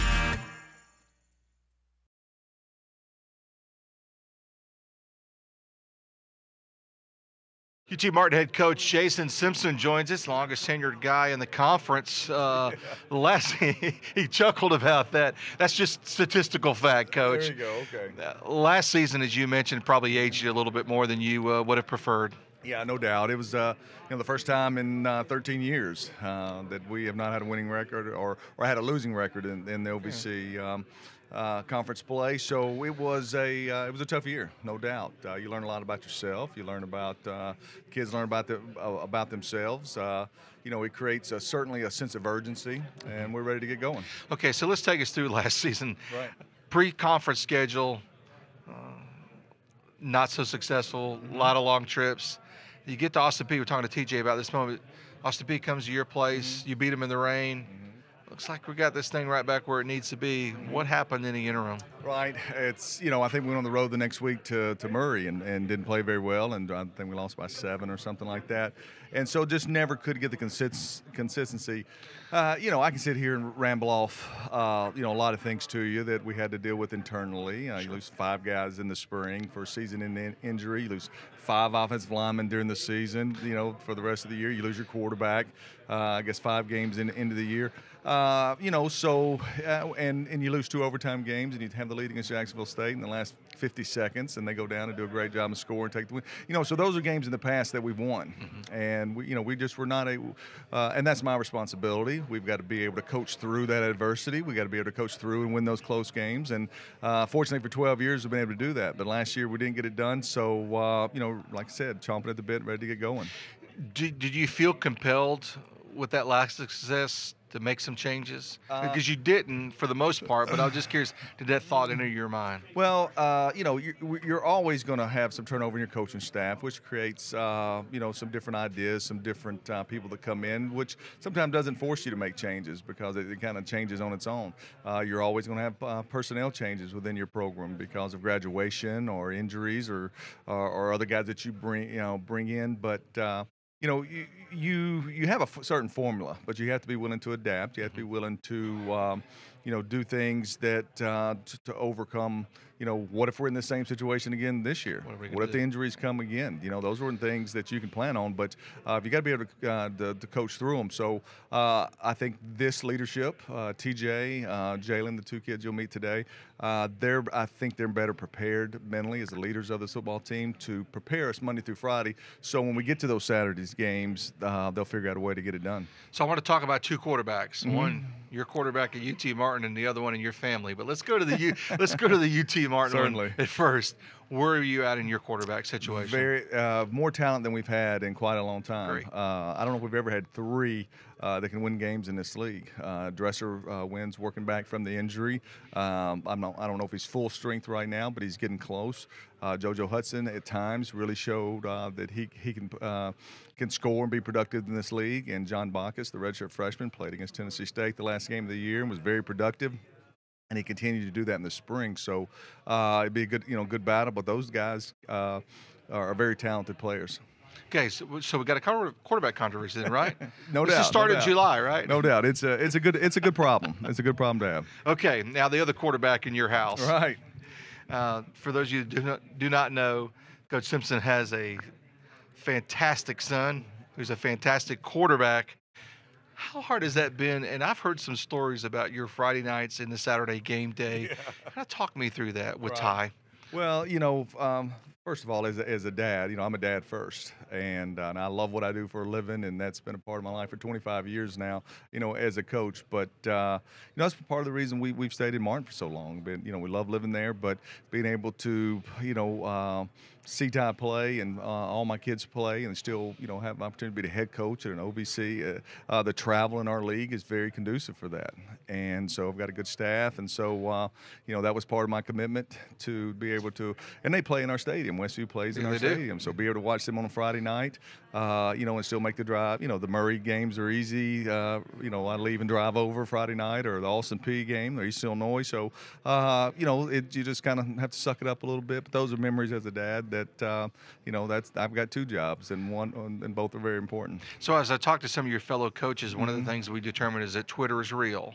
Yeah. Oh, maybe not. Anyhow, that said, I have seen you at a number of different campuses throughout. Yeah. What has that been like this summer in your role? And then, again, Dad first. Yeah, it's been great. One, that was something he needed to do. He needed to get out and see those opportunities as a quarterback. Those Power 5 type guys, they'll start making commitments, within the next 18 months, and if that's what he wants to do, I wanted to give him those opportunity. Now it also allowed me to pick some people's brains and maybe steal a first down or two, some ideas that they've had. So from that standpoint, it was kind of 2 birds with 1 stone deal. But I have a 10-year-old as well, and Graham will tell you though that in our house though, he's the only one that's got an offer from UT Martin. His older brother does not at this point. So that's always a contingent point in our house. Let me encourage you to offer him. Now, the other thing I've got to ask you about is, your chancellor's son's pretty good kicker too. What are we going to do without this? If I can keep them all at home, living at their parents' house and winning OVC championship games or conference games, then that's a pretty good recruiting pitch by me. I got to imagine that is an incredible situation. It is unlike anything in the country. I really hadn't thought about it until you said it like that, but no, it is. We've been very fortunate at our high school there. We've had 2 first-round picks over the years with Chad Clifton and Justin Harrell. So who knows? Maybe that'll continue. It's just business as usual for Jason Simpson.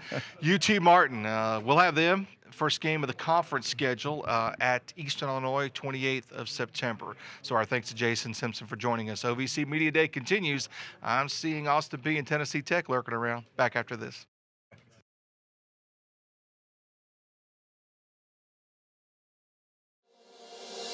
We are more than just athletes. We inspire scholars. We inspire leaders. We inspire champions. We inspire family. This is the Ohio Valley Conference.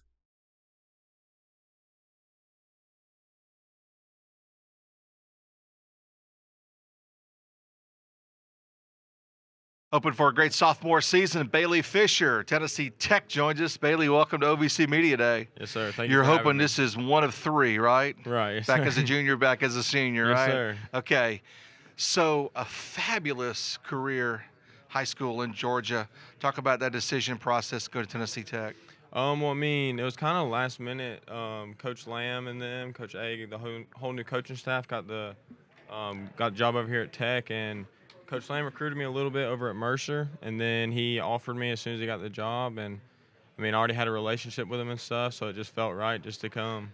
And Coach Lamb being a Tennessee Tech alumnus as well, so that didn't hurt things as well. Right, yes, sir. Okay, you should be like a junior with all that you went through in your freshman year. Yes, sir. Talk a little bit about that. It was a tough year, but it was definitely a very it was a great year for me, just like getting experience and stuff like that. And it was just one of those things where I got to learn from my mistakes, and it'll just help me progress into being a better quarterback in the future. So the pre-conference schedule for Tennessee Tech last year was brutal. Brutal. Yes, sir. I just call it travel. Opening game, you had the weather issue. It just seemed like everything was stacked against you.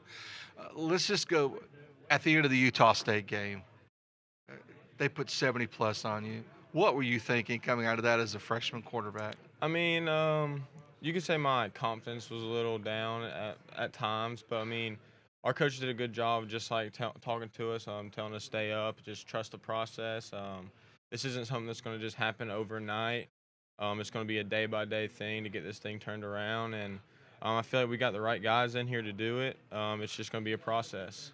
Okay, so there were times last season where it looked like you might be running for your life. Looks like they've got the offensive line bolstered a little bit for you. That's got to give you a little comfort. Oh, yes, sir, for sure. We got four guys returning that were starters for us last year. we added some JUCO guys coming in and some freshmen coming in as well.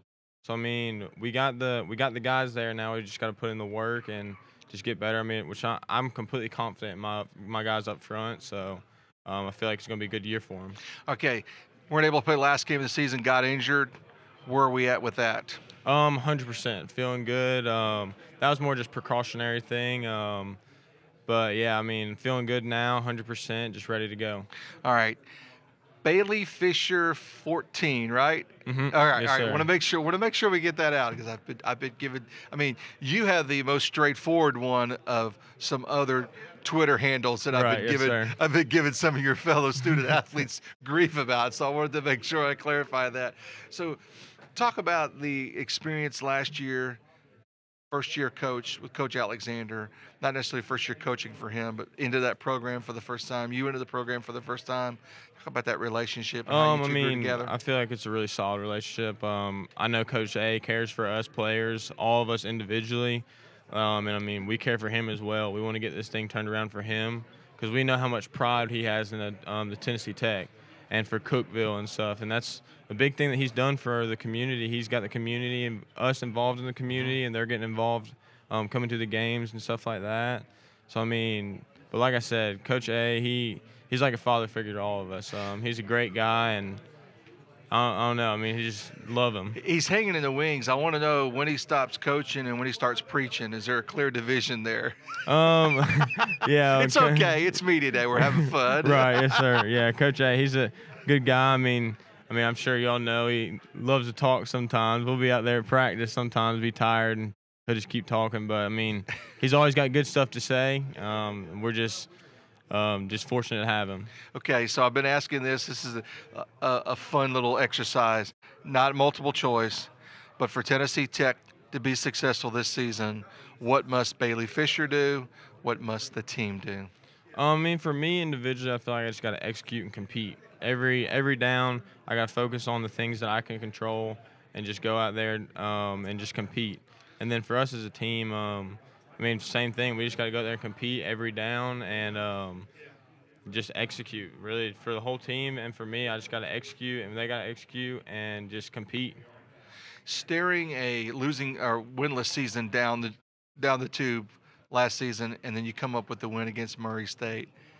And they were the hot team at the time in the league. Come to Tucker, you knock them off. I talk about what that was like. Oh, it was amazing. Just getting that first win. It was a lot of our guys, because we had a lot of freshmen playing. It was our first win as collegiate players, and just no better feeling. And that's what we talk about as a team. Just remember that, hold that win in, and know how that feels, so we can get back to there. So we can put in the work to want to get back to that point. Bailey Fisher, quarterback, Tennessee Tech's been joining us. Our thanks to him. He's got a real easy Twitter handle compared to some of his colleagues. We wish you nothing but the best in your second season at Cookeville. Thank you. Coach A is a column. Dwayne Alexander, he'll be in that seat right after this OVC Media Day.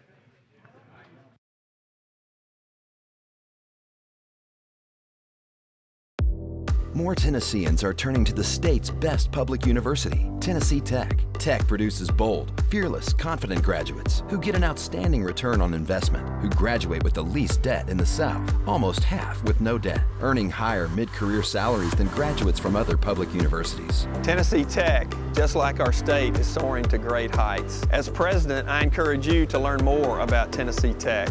We transform lives every day. Tech is Tennessee.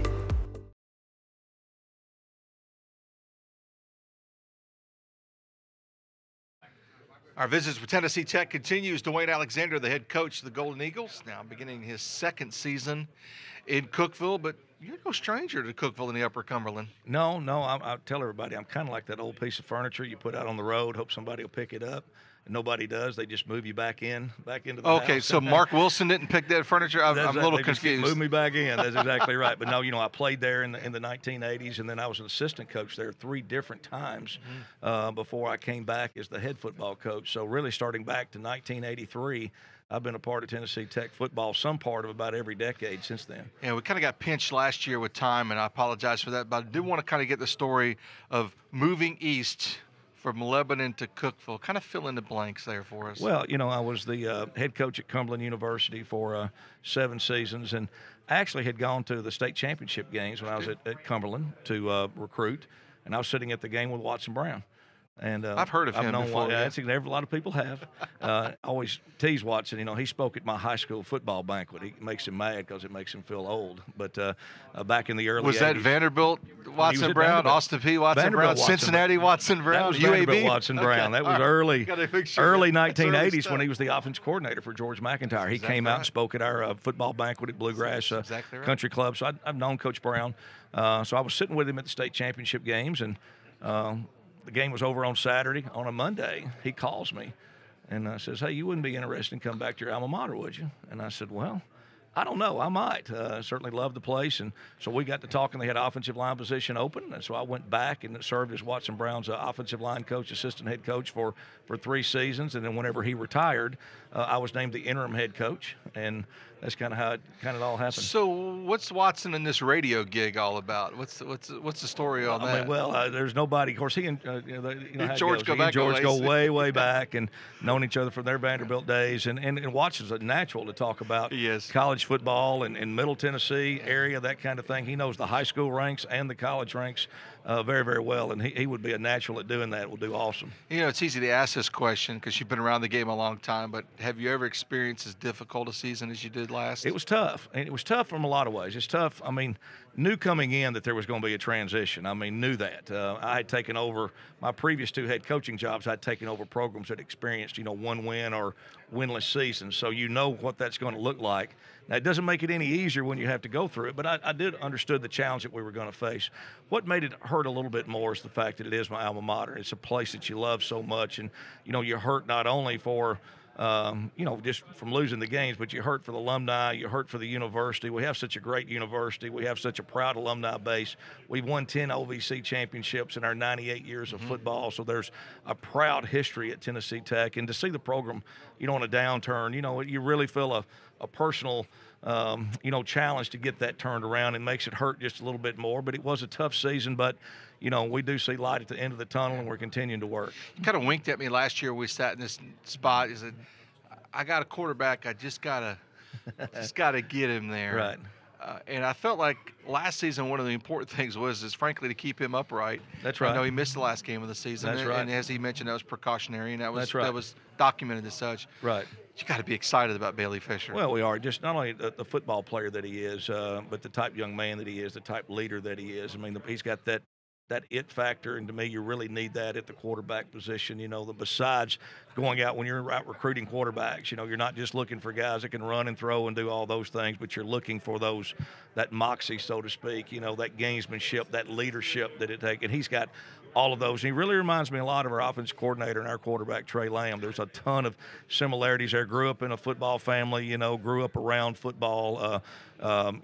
Bailey's high school coach, tough up here. Very tough-minded and that type of thing. So, that he had a tremendous first year. Again, had to miss the last game and a half, due to injuries. But he got a lot of experience and is much better. I mean, he's had a whole spring, under his belt, a whole summer.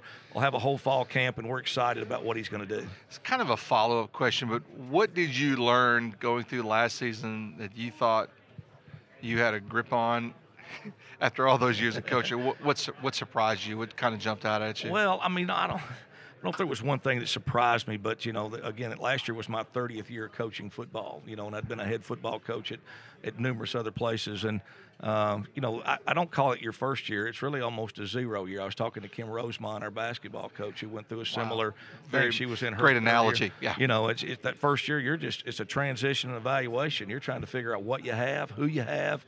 What we go in spring practice, didn't even know who was at what position or what players that we had. So that first year is such a transition and evaluation of every area of your program where you're able to sit down. And I was able to sit down at the end of the season and go, okay, here's where we're really at. Here's what I opened a couple of folders. I wasn't sure where we were at. Now I know where we're at. Here's what we've got. Here's what we're dealing with. Now let's go get it fixed. Let's go get it done. From recruiting to developing our players, current players that we have, relationships with our players, and I couldn't be more pleased with where we're at in that area. All right, okay, so what does 2019 hold for you? it'll be an exciting year.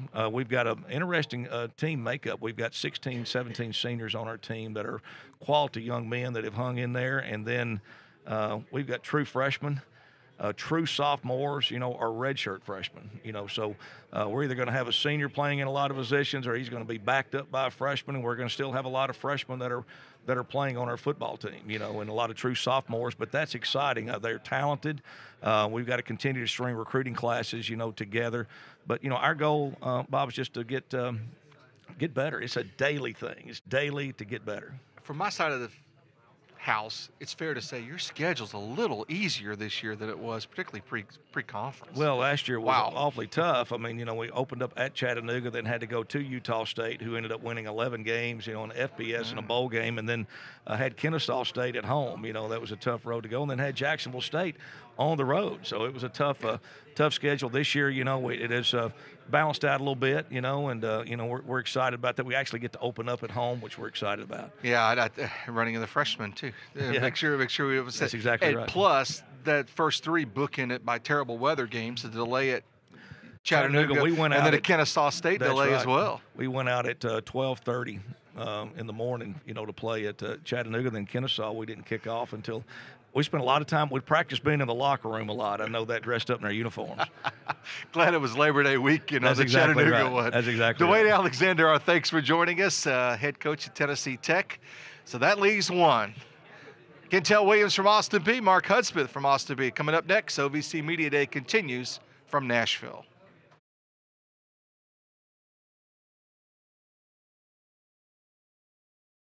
A smile, such a simple gesture, an effortless contraction of muscles, a flash of teeth.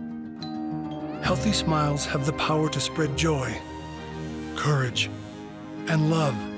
When you smile, it transforms you and the world around you.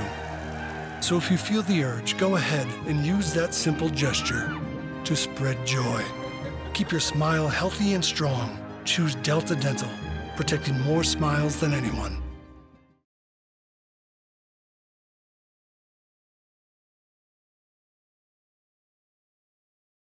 We'll start with explosive and fun. That's Kentel Williams, Austin Peay. Welcome. Welcome to this. Pick that mic up a little bit. Let's talk a little bit.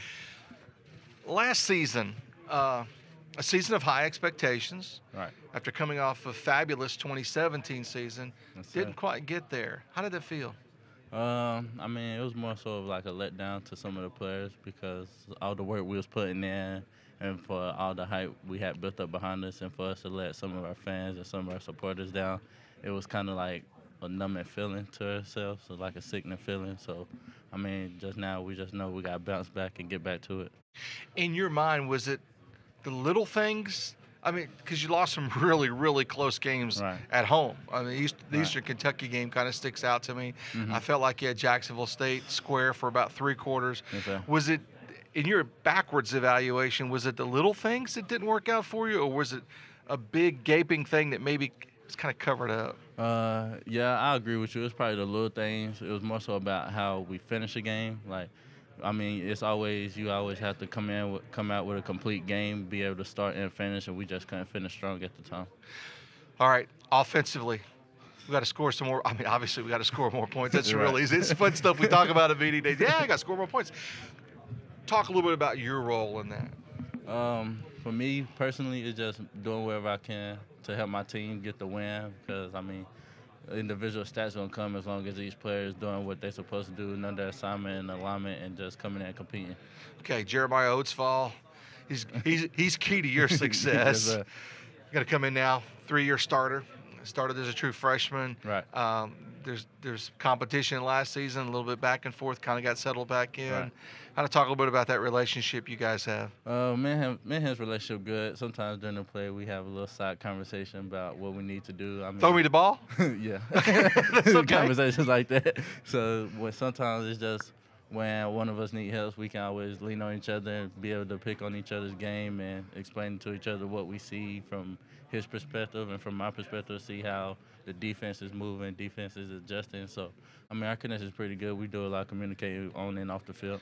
Okay, so I have the pleasure of living in Clarksville, so I live not far from you. What interests you in Austin Peay? What was the decision you made to go to school?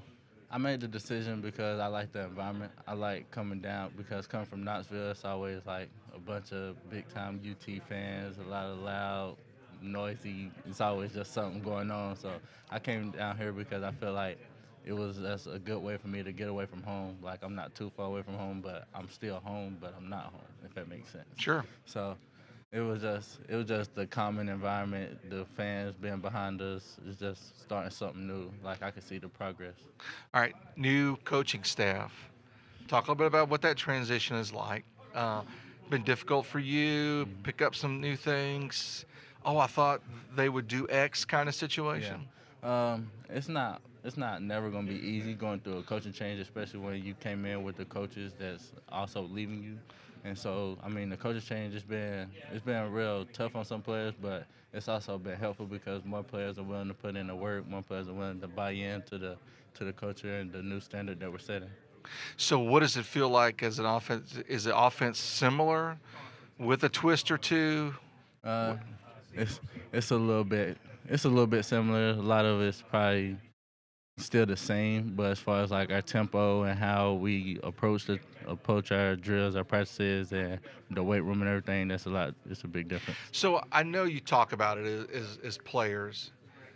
You know, the media, we like to put out this preseason poll, right, and you know, either make you mad or think you're better than you are, or however it shakes out, right? Do you as players pay any attention to that? Because this is a team that's picked right in the middle of the pack in the conference, and I kind of think that's fair. What, if at all, do you talk about as players? I mean, sometimes when we see them, it's either some people taking it as motivation, and some people just don't worry about it because at the end of the day, as long as we come out and compete, we can compete with anybody in this league, and we're firm believers of that. Okay, so how many touchdowns do you need to score this season? I'm just doing what I can do to help my team win. I really don't have an answer. You don't share. Do you have a number in your head like I got to do this to get us there? I mean, there's no exact number, but I mean I would like to score at least 2 times a game. So okay. I mean I'm gonna come in and do what I do the best I can to help my team win. Like get us 22 or 24. I forget. You got 11 or 12. I forget how many you got on somewhere that. In there. Toughest opponent you've played so far in the conference? My toughest opponent would probably be, I say UT Martin, because their defense was good. It was a nice, solid defense. Their linebackers were active. Their entire box is active. Their DBs are active. They just have an active defense, but I mean, it's also how you prep for the game and how you approach the game as well. And that's a game you probably, looking back on the last season, would like to have back, the one you played in the rain in Martin. Yes, sir. Yeah, that was a major game I would love to have back because it's just we didn't have the mindset to come in and compete. We were worried about other things rather than a football game. Did it feel like every time last season your team got a little bit of traction, something happened and stopped you? Yeah. You kind of feel that way? You just never got that momentum you needed? Yeah, that goes to the finishing perspective because, I mean, we can come out strong or we'll start out slow, and it's just all about how we finish the game versus us getting onto ourselves and fighting and arguing with each other, which is really toxic for a team. But as long as we all come together and stay strong, then we'll finish pretty good. All right, we got to wrap it up, but I've asked everybody this question, the student athletes. For us to be successful this season, we must finish the sentence. Buy in. Compete. Really finish. And I would guess a big part of that happens in the next few weeks when everybody gets back on campus. Yes, sir. All right, let the buy-in begin. Hey, we're going to talk to the guy that needs a lot of buy-in from this group. Kentel Williams joining us, Mark Hudspeth, head football coach, Austin Peay, our final guest from OVC Media Day.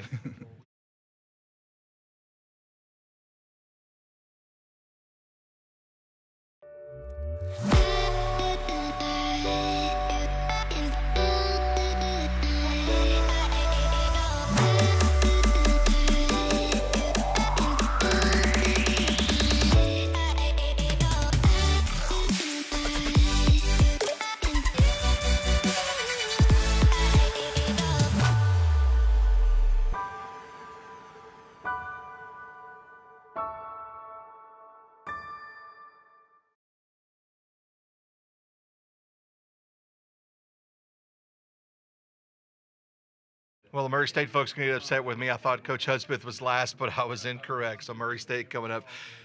Mark Hudspeth, welcome to OVC Media Day. Hey, thank you. Glad to be here.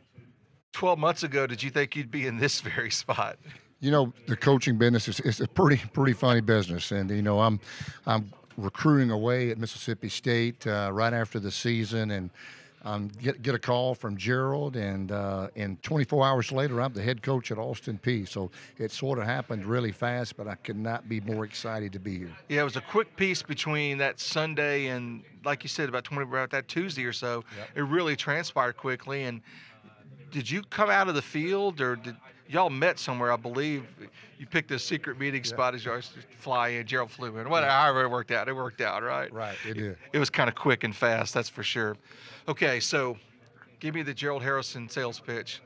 Well, he can make a lot of money selling cars, let me tell you, because he's a great salesman. But also, you know, he's passionate, and that's what sold me. He's passionate about college athletics, passionate about wanting to win and build a winning culture. He's passionate about Austin Peay athletics and Austin Peay football in Clarksville, and so it was pretty easy to see that in his mannerisms and hear that in his voice, and I wanted to be on his team. This has been one of numerous stops for you, but you're no stranger to being a head coach, so kind of take us through the Mark Hudspeth career to this point. You know, as you know, you got to pay your dues early in the coaching career, so moved a lot early as a young coach. And then obviously got my head coaching start after I left the Naval Academy and went to North Alabama for 7 years. Left there for 2 years ago with Dan Mullen at Mississippi State before taking the head job at Louisiana Lafayette, which is now the University of Louisiana. That's how they refer to it in that part of the world, yep. Yep, and was there 7 years, and we had the great privilege of going to 5 bowl games, winning 4 out of the 5 bowl games there, and then taking the job at Mississippi State this past year. And then getting the call from Gerald to come to Austin Peay. Really glad to be here. So what was the Joe Moorhead sales pitch like to get you to Mississippi State? Well, you know, that's another coach that I have a lot of respect for. He's done a great job there, and I was very appreciative for that opportunity. And, being from Mississippi, he wanted some Mississippi recruiting ties, and I was able to help him there. And he's going to do an exceptional job there at Mississippi State. So you're no stranger to this region of the country. What is the perception of this conference with your peers? Well, I think this conference has gained a lot of respect in the last few years, and I think this conference is highly competitive. Jacksonville State has sort of been the bell cow, but I think everybody's closing the gap, and that has a lot to do with to me the school administrations across this conference making a bigger commitment to football, and bringing kids in for summer school, paying for summer school, facility upgrades, in the arm race, and I know that our administration, our president, and our athletic director have a great vision. Dr. White and Gerald Harrison have a great vision for Austin Peay athletics. If you see some of the facilities on our campus that they have built and what they're doing for our student athletes, you're definitely going to see that they're making a big difference. Okay, so I've stayed away from cliches at this point, but inheriting this program, the cupboard is not bare. We've got some good players returning. There's some positions that were hit hard through graduation. We've had to rebuild, but also when you have your starting quarterback coming back, that's always a plus. When you have a player that led the nation in yards per carry in Kentel, that's a plus. And then we've got some defensive players like Juan Bryant that's here today that have a lot of playing time. So we're going to recruit and fill those needs, and then we have a lot of good players returning, and we expect to be highly competitive. So if I were to look at a Mark Hudspeth team, what am I going to see?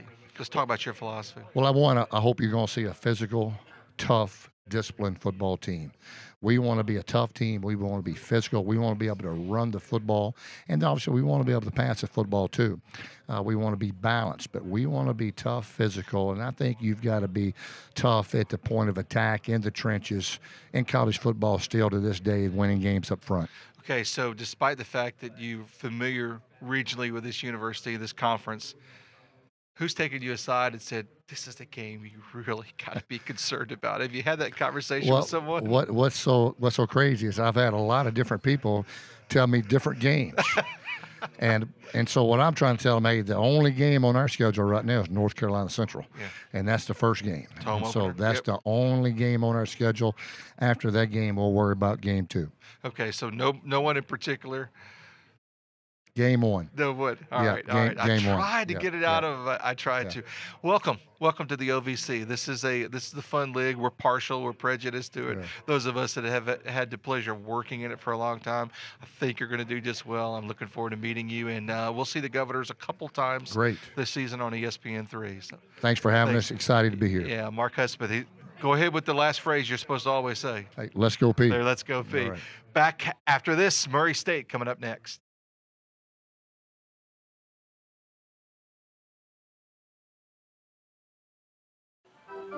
Hey, Dad, got a quarter? Sure. I see an unstable skateboard and a long, long recovery. Helmet. You are one expensive kid. I'm next. Wait, I see a lady Lady? wearing a red coat. You can't predict the future, but you can prepare for it. With affordable individual and family plans, call Farm Bureau Health Plans. We've got you covered.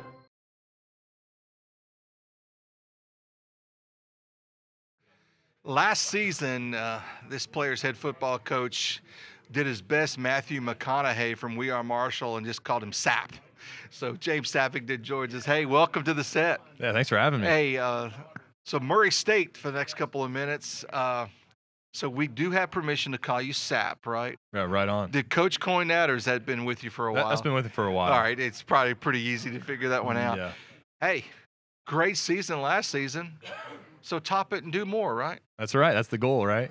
Yeah, I got to carry with the So how momentum. easy is that, though? Yeah, that's what we've been doing all off season, putting in the work and kind of seeing we didn't finish up where we wanted to last year. We had a better year than before, but that's kind of what makes a good team go to a great team is continuing what you've done before and not settling. It's kind of interesting because the last two schools we're going to visit with are the perceived basketball schools from times past, Austin Peay and Murray State. And both of the respective football teams at those schools have kind of changed that mindset of just the general public. Do you feel like that's happening as well? Yeah, so since my freshman year, the whole process has been changing the culture of what it is in the stadium. And so, right, when you have John Morant, there's very good reason for basketball to be. You can emphasize that a little bit. You can emphasize that. It's understandable. But football last year really took on center stage in the fall, and people were excited about it, and that led straight into basketball. But yeah, things are changing, and we're really excited to be a part of it. So last season, ups and downs, but overall 1-loss record, much better than 17. But I want to talk through a couple spots through the season. You guys look like you had momentum, and you went to Tech, and you lost. Yeah. That's painful. I can see that. It's very painful, very disappointing, and something you remember. It's like we lost focus is really what it came down to. In first 3 quarters, we didn't show up, and then the fourth one, by that time, it was too late to come back. But we were trying. It's like, yeah, we had it the whole time. We could have done it, but, right, we lost focus, and Tennessee Tech came out and played pretty well, but we had to bring better focus throughout the week prior to it. So flash forward a couple weeks.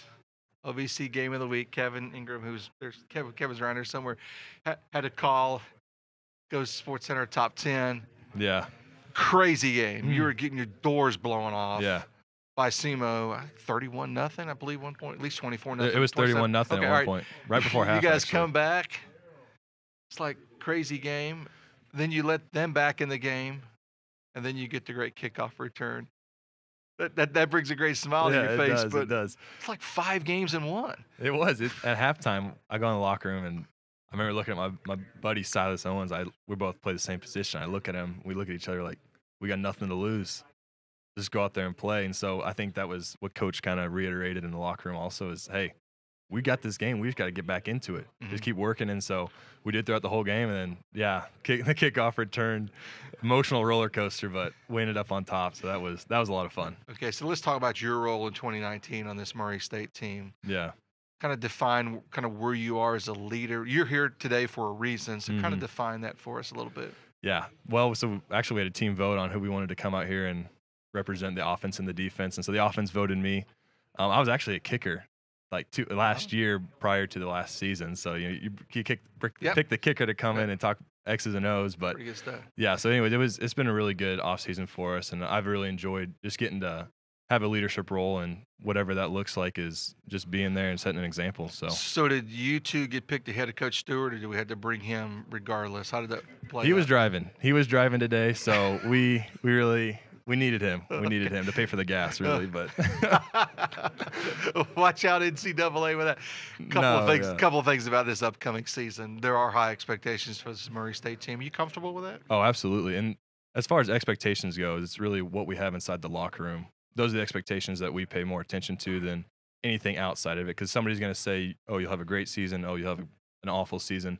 That doesn't matter. We're more focused about what we want for Murray State football and what we've been trying to develop, especially as a senior class, and it's trickled on down juniors, sophomores, and freshmen. And so we're really excited. We know what we want, and so we're working every day to get to that goal. Looking forward to it as well. Thank you for joining us. We appreciate it. Coach Mitch Stewart up next. Our thanks to James Sappington, and that is a great story. It's too good looking for a kicker. We got to get him back into some of that offensive mode. All right? I appreciate that. Wow. All right, so we're going to have next Mitch Stewart, and they're naming stadiums after him. We ask him about it every year. Back after this, Murray State continues at OVC Media Day.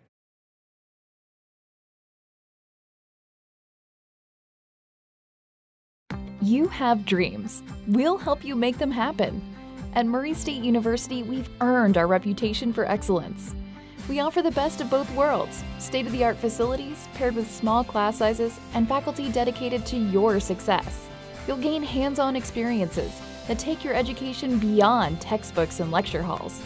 And with 126 academic program offerings, you'll find endless opportunities here. This is where your future begins. Apply today.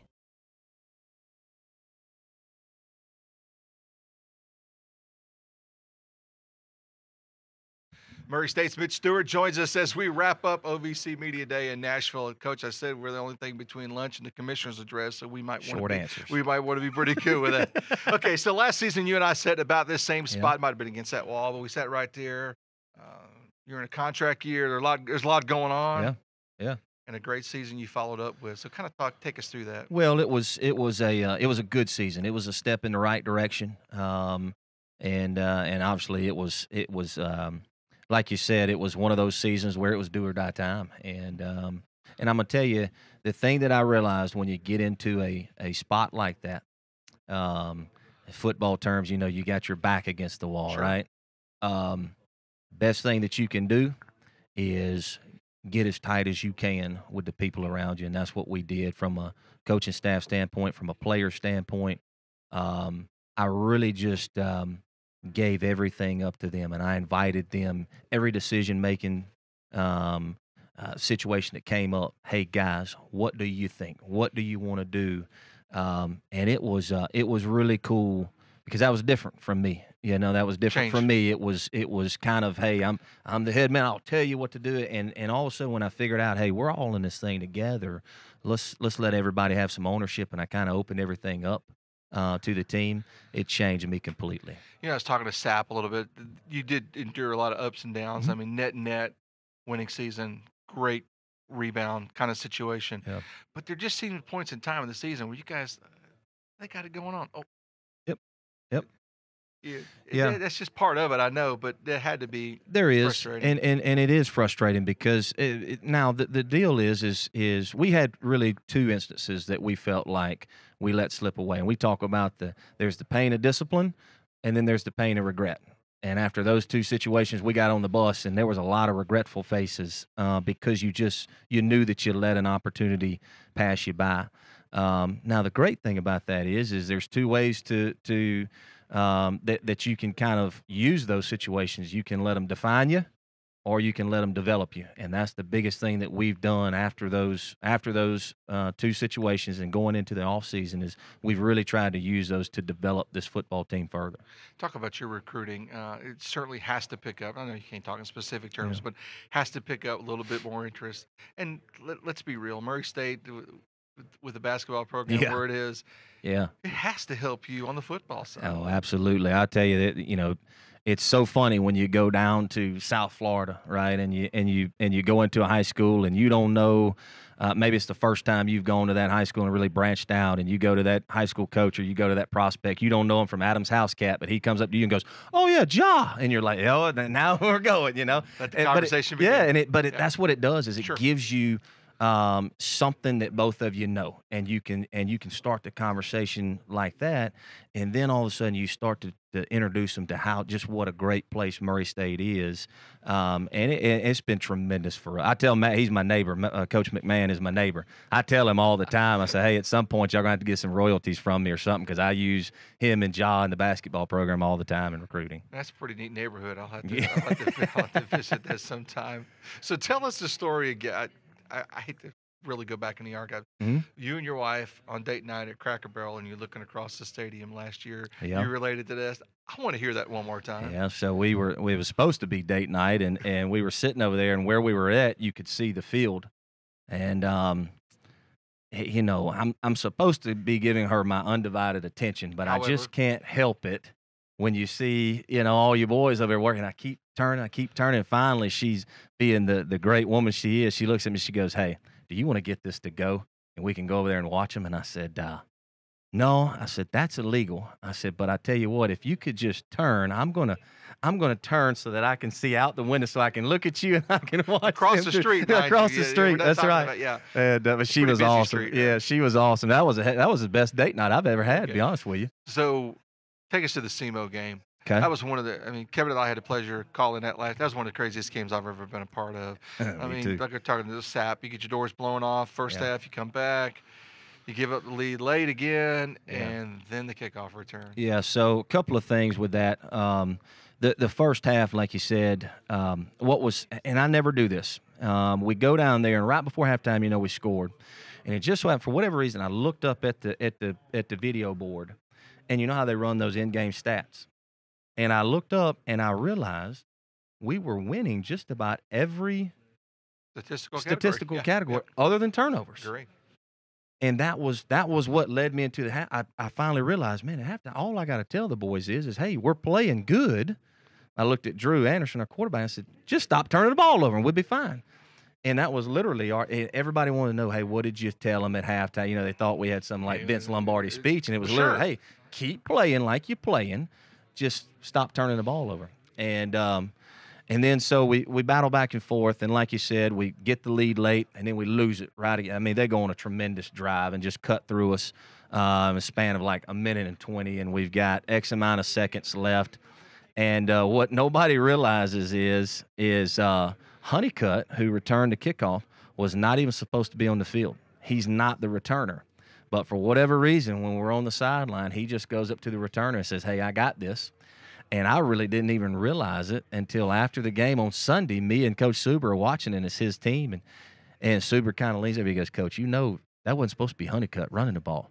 And how about that? Just kind of turned out that way, So I gave Honeycutt an extra high five for that one. One of the wild games, and I'm grateful for both teams that ended up being a Sports Center top 10 highlight, which is really a lot of fun. And I'm grateful. Selfishly, I'll say that I'm grateful I didn't step over Kevin, let Kevin make the call. I could have botched that up just as easily, maybe. Yeah. So when we had the graphics earlier, special teams, all preseason selection, top to bottom.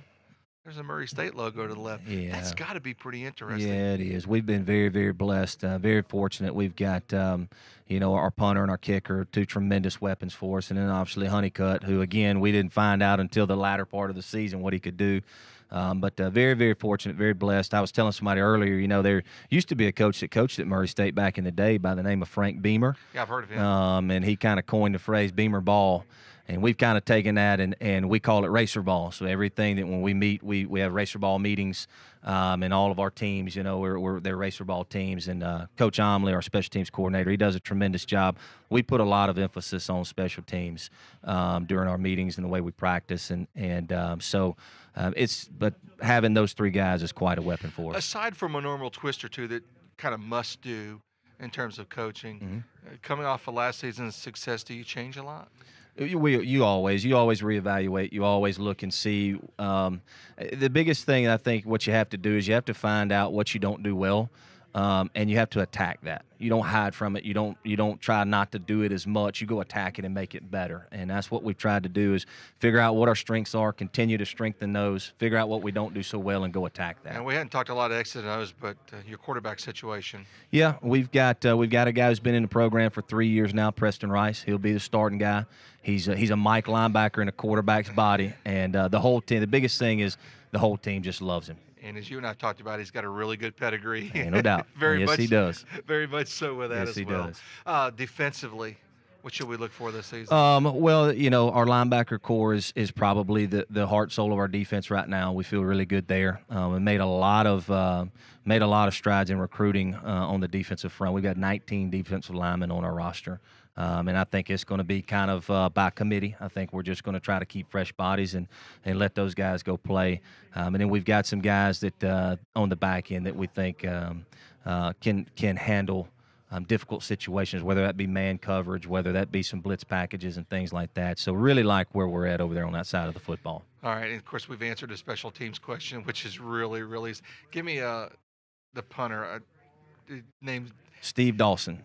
The Aussie. The place kicker. Yeah. Gabe Vicente. Give me one of his great stories, because I think you shared one with me. I got it mixed up. I apologize. But you shared one with me last year. Yeah, so Gabe's a Miami guy. And so I give you a quick one. I go down to Fort Lauderdale for vacation about a week ago. And while I'm down there, I was going to go try to see his parents while I was down there.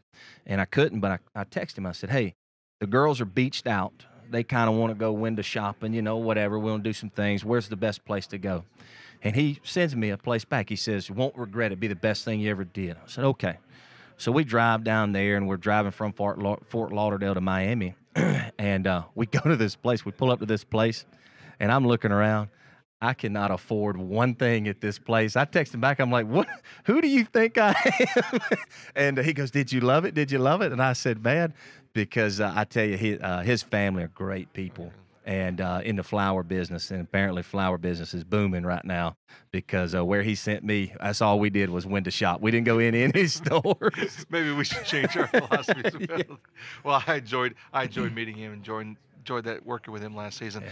Best of luck to you. This is going to be truly an interesting season for you. Yeah. You folks are picked in the middle of the pack. You got expectations. The media, who know very little, they kind of put some things out there to get us talking and have us have this event.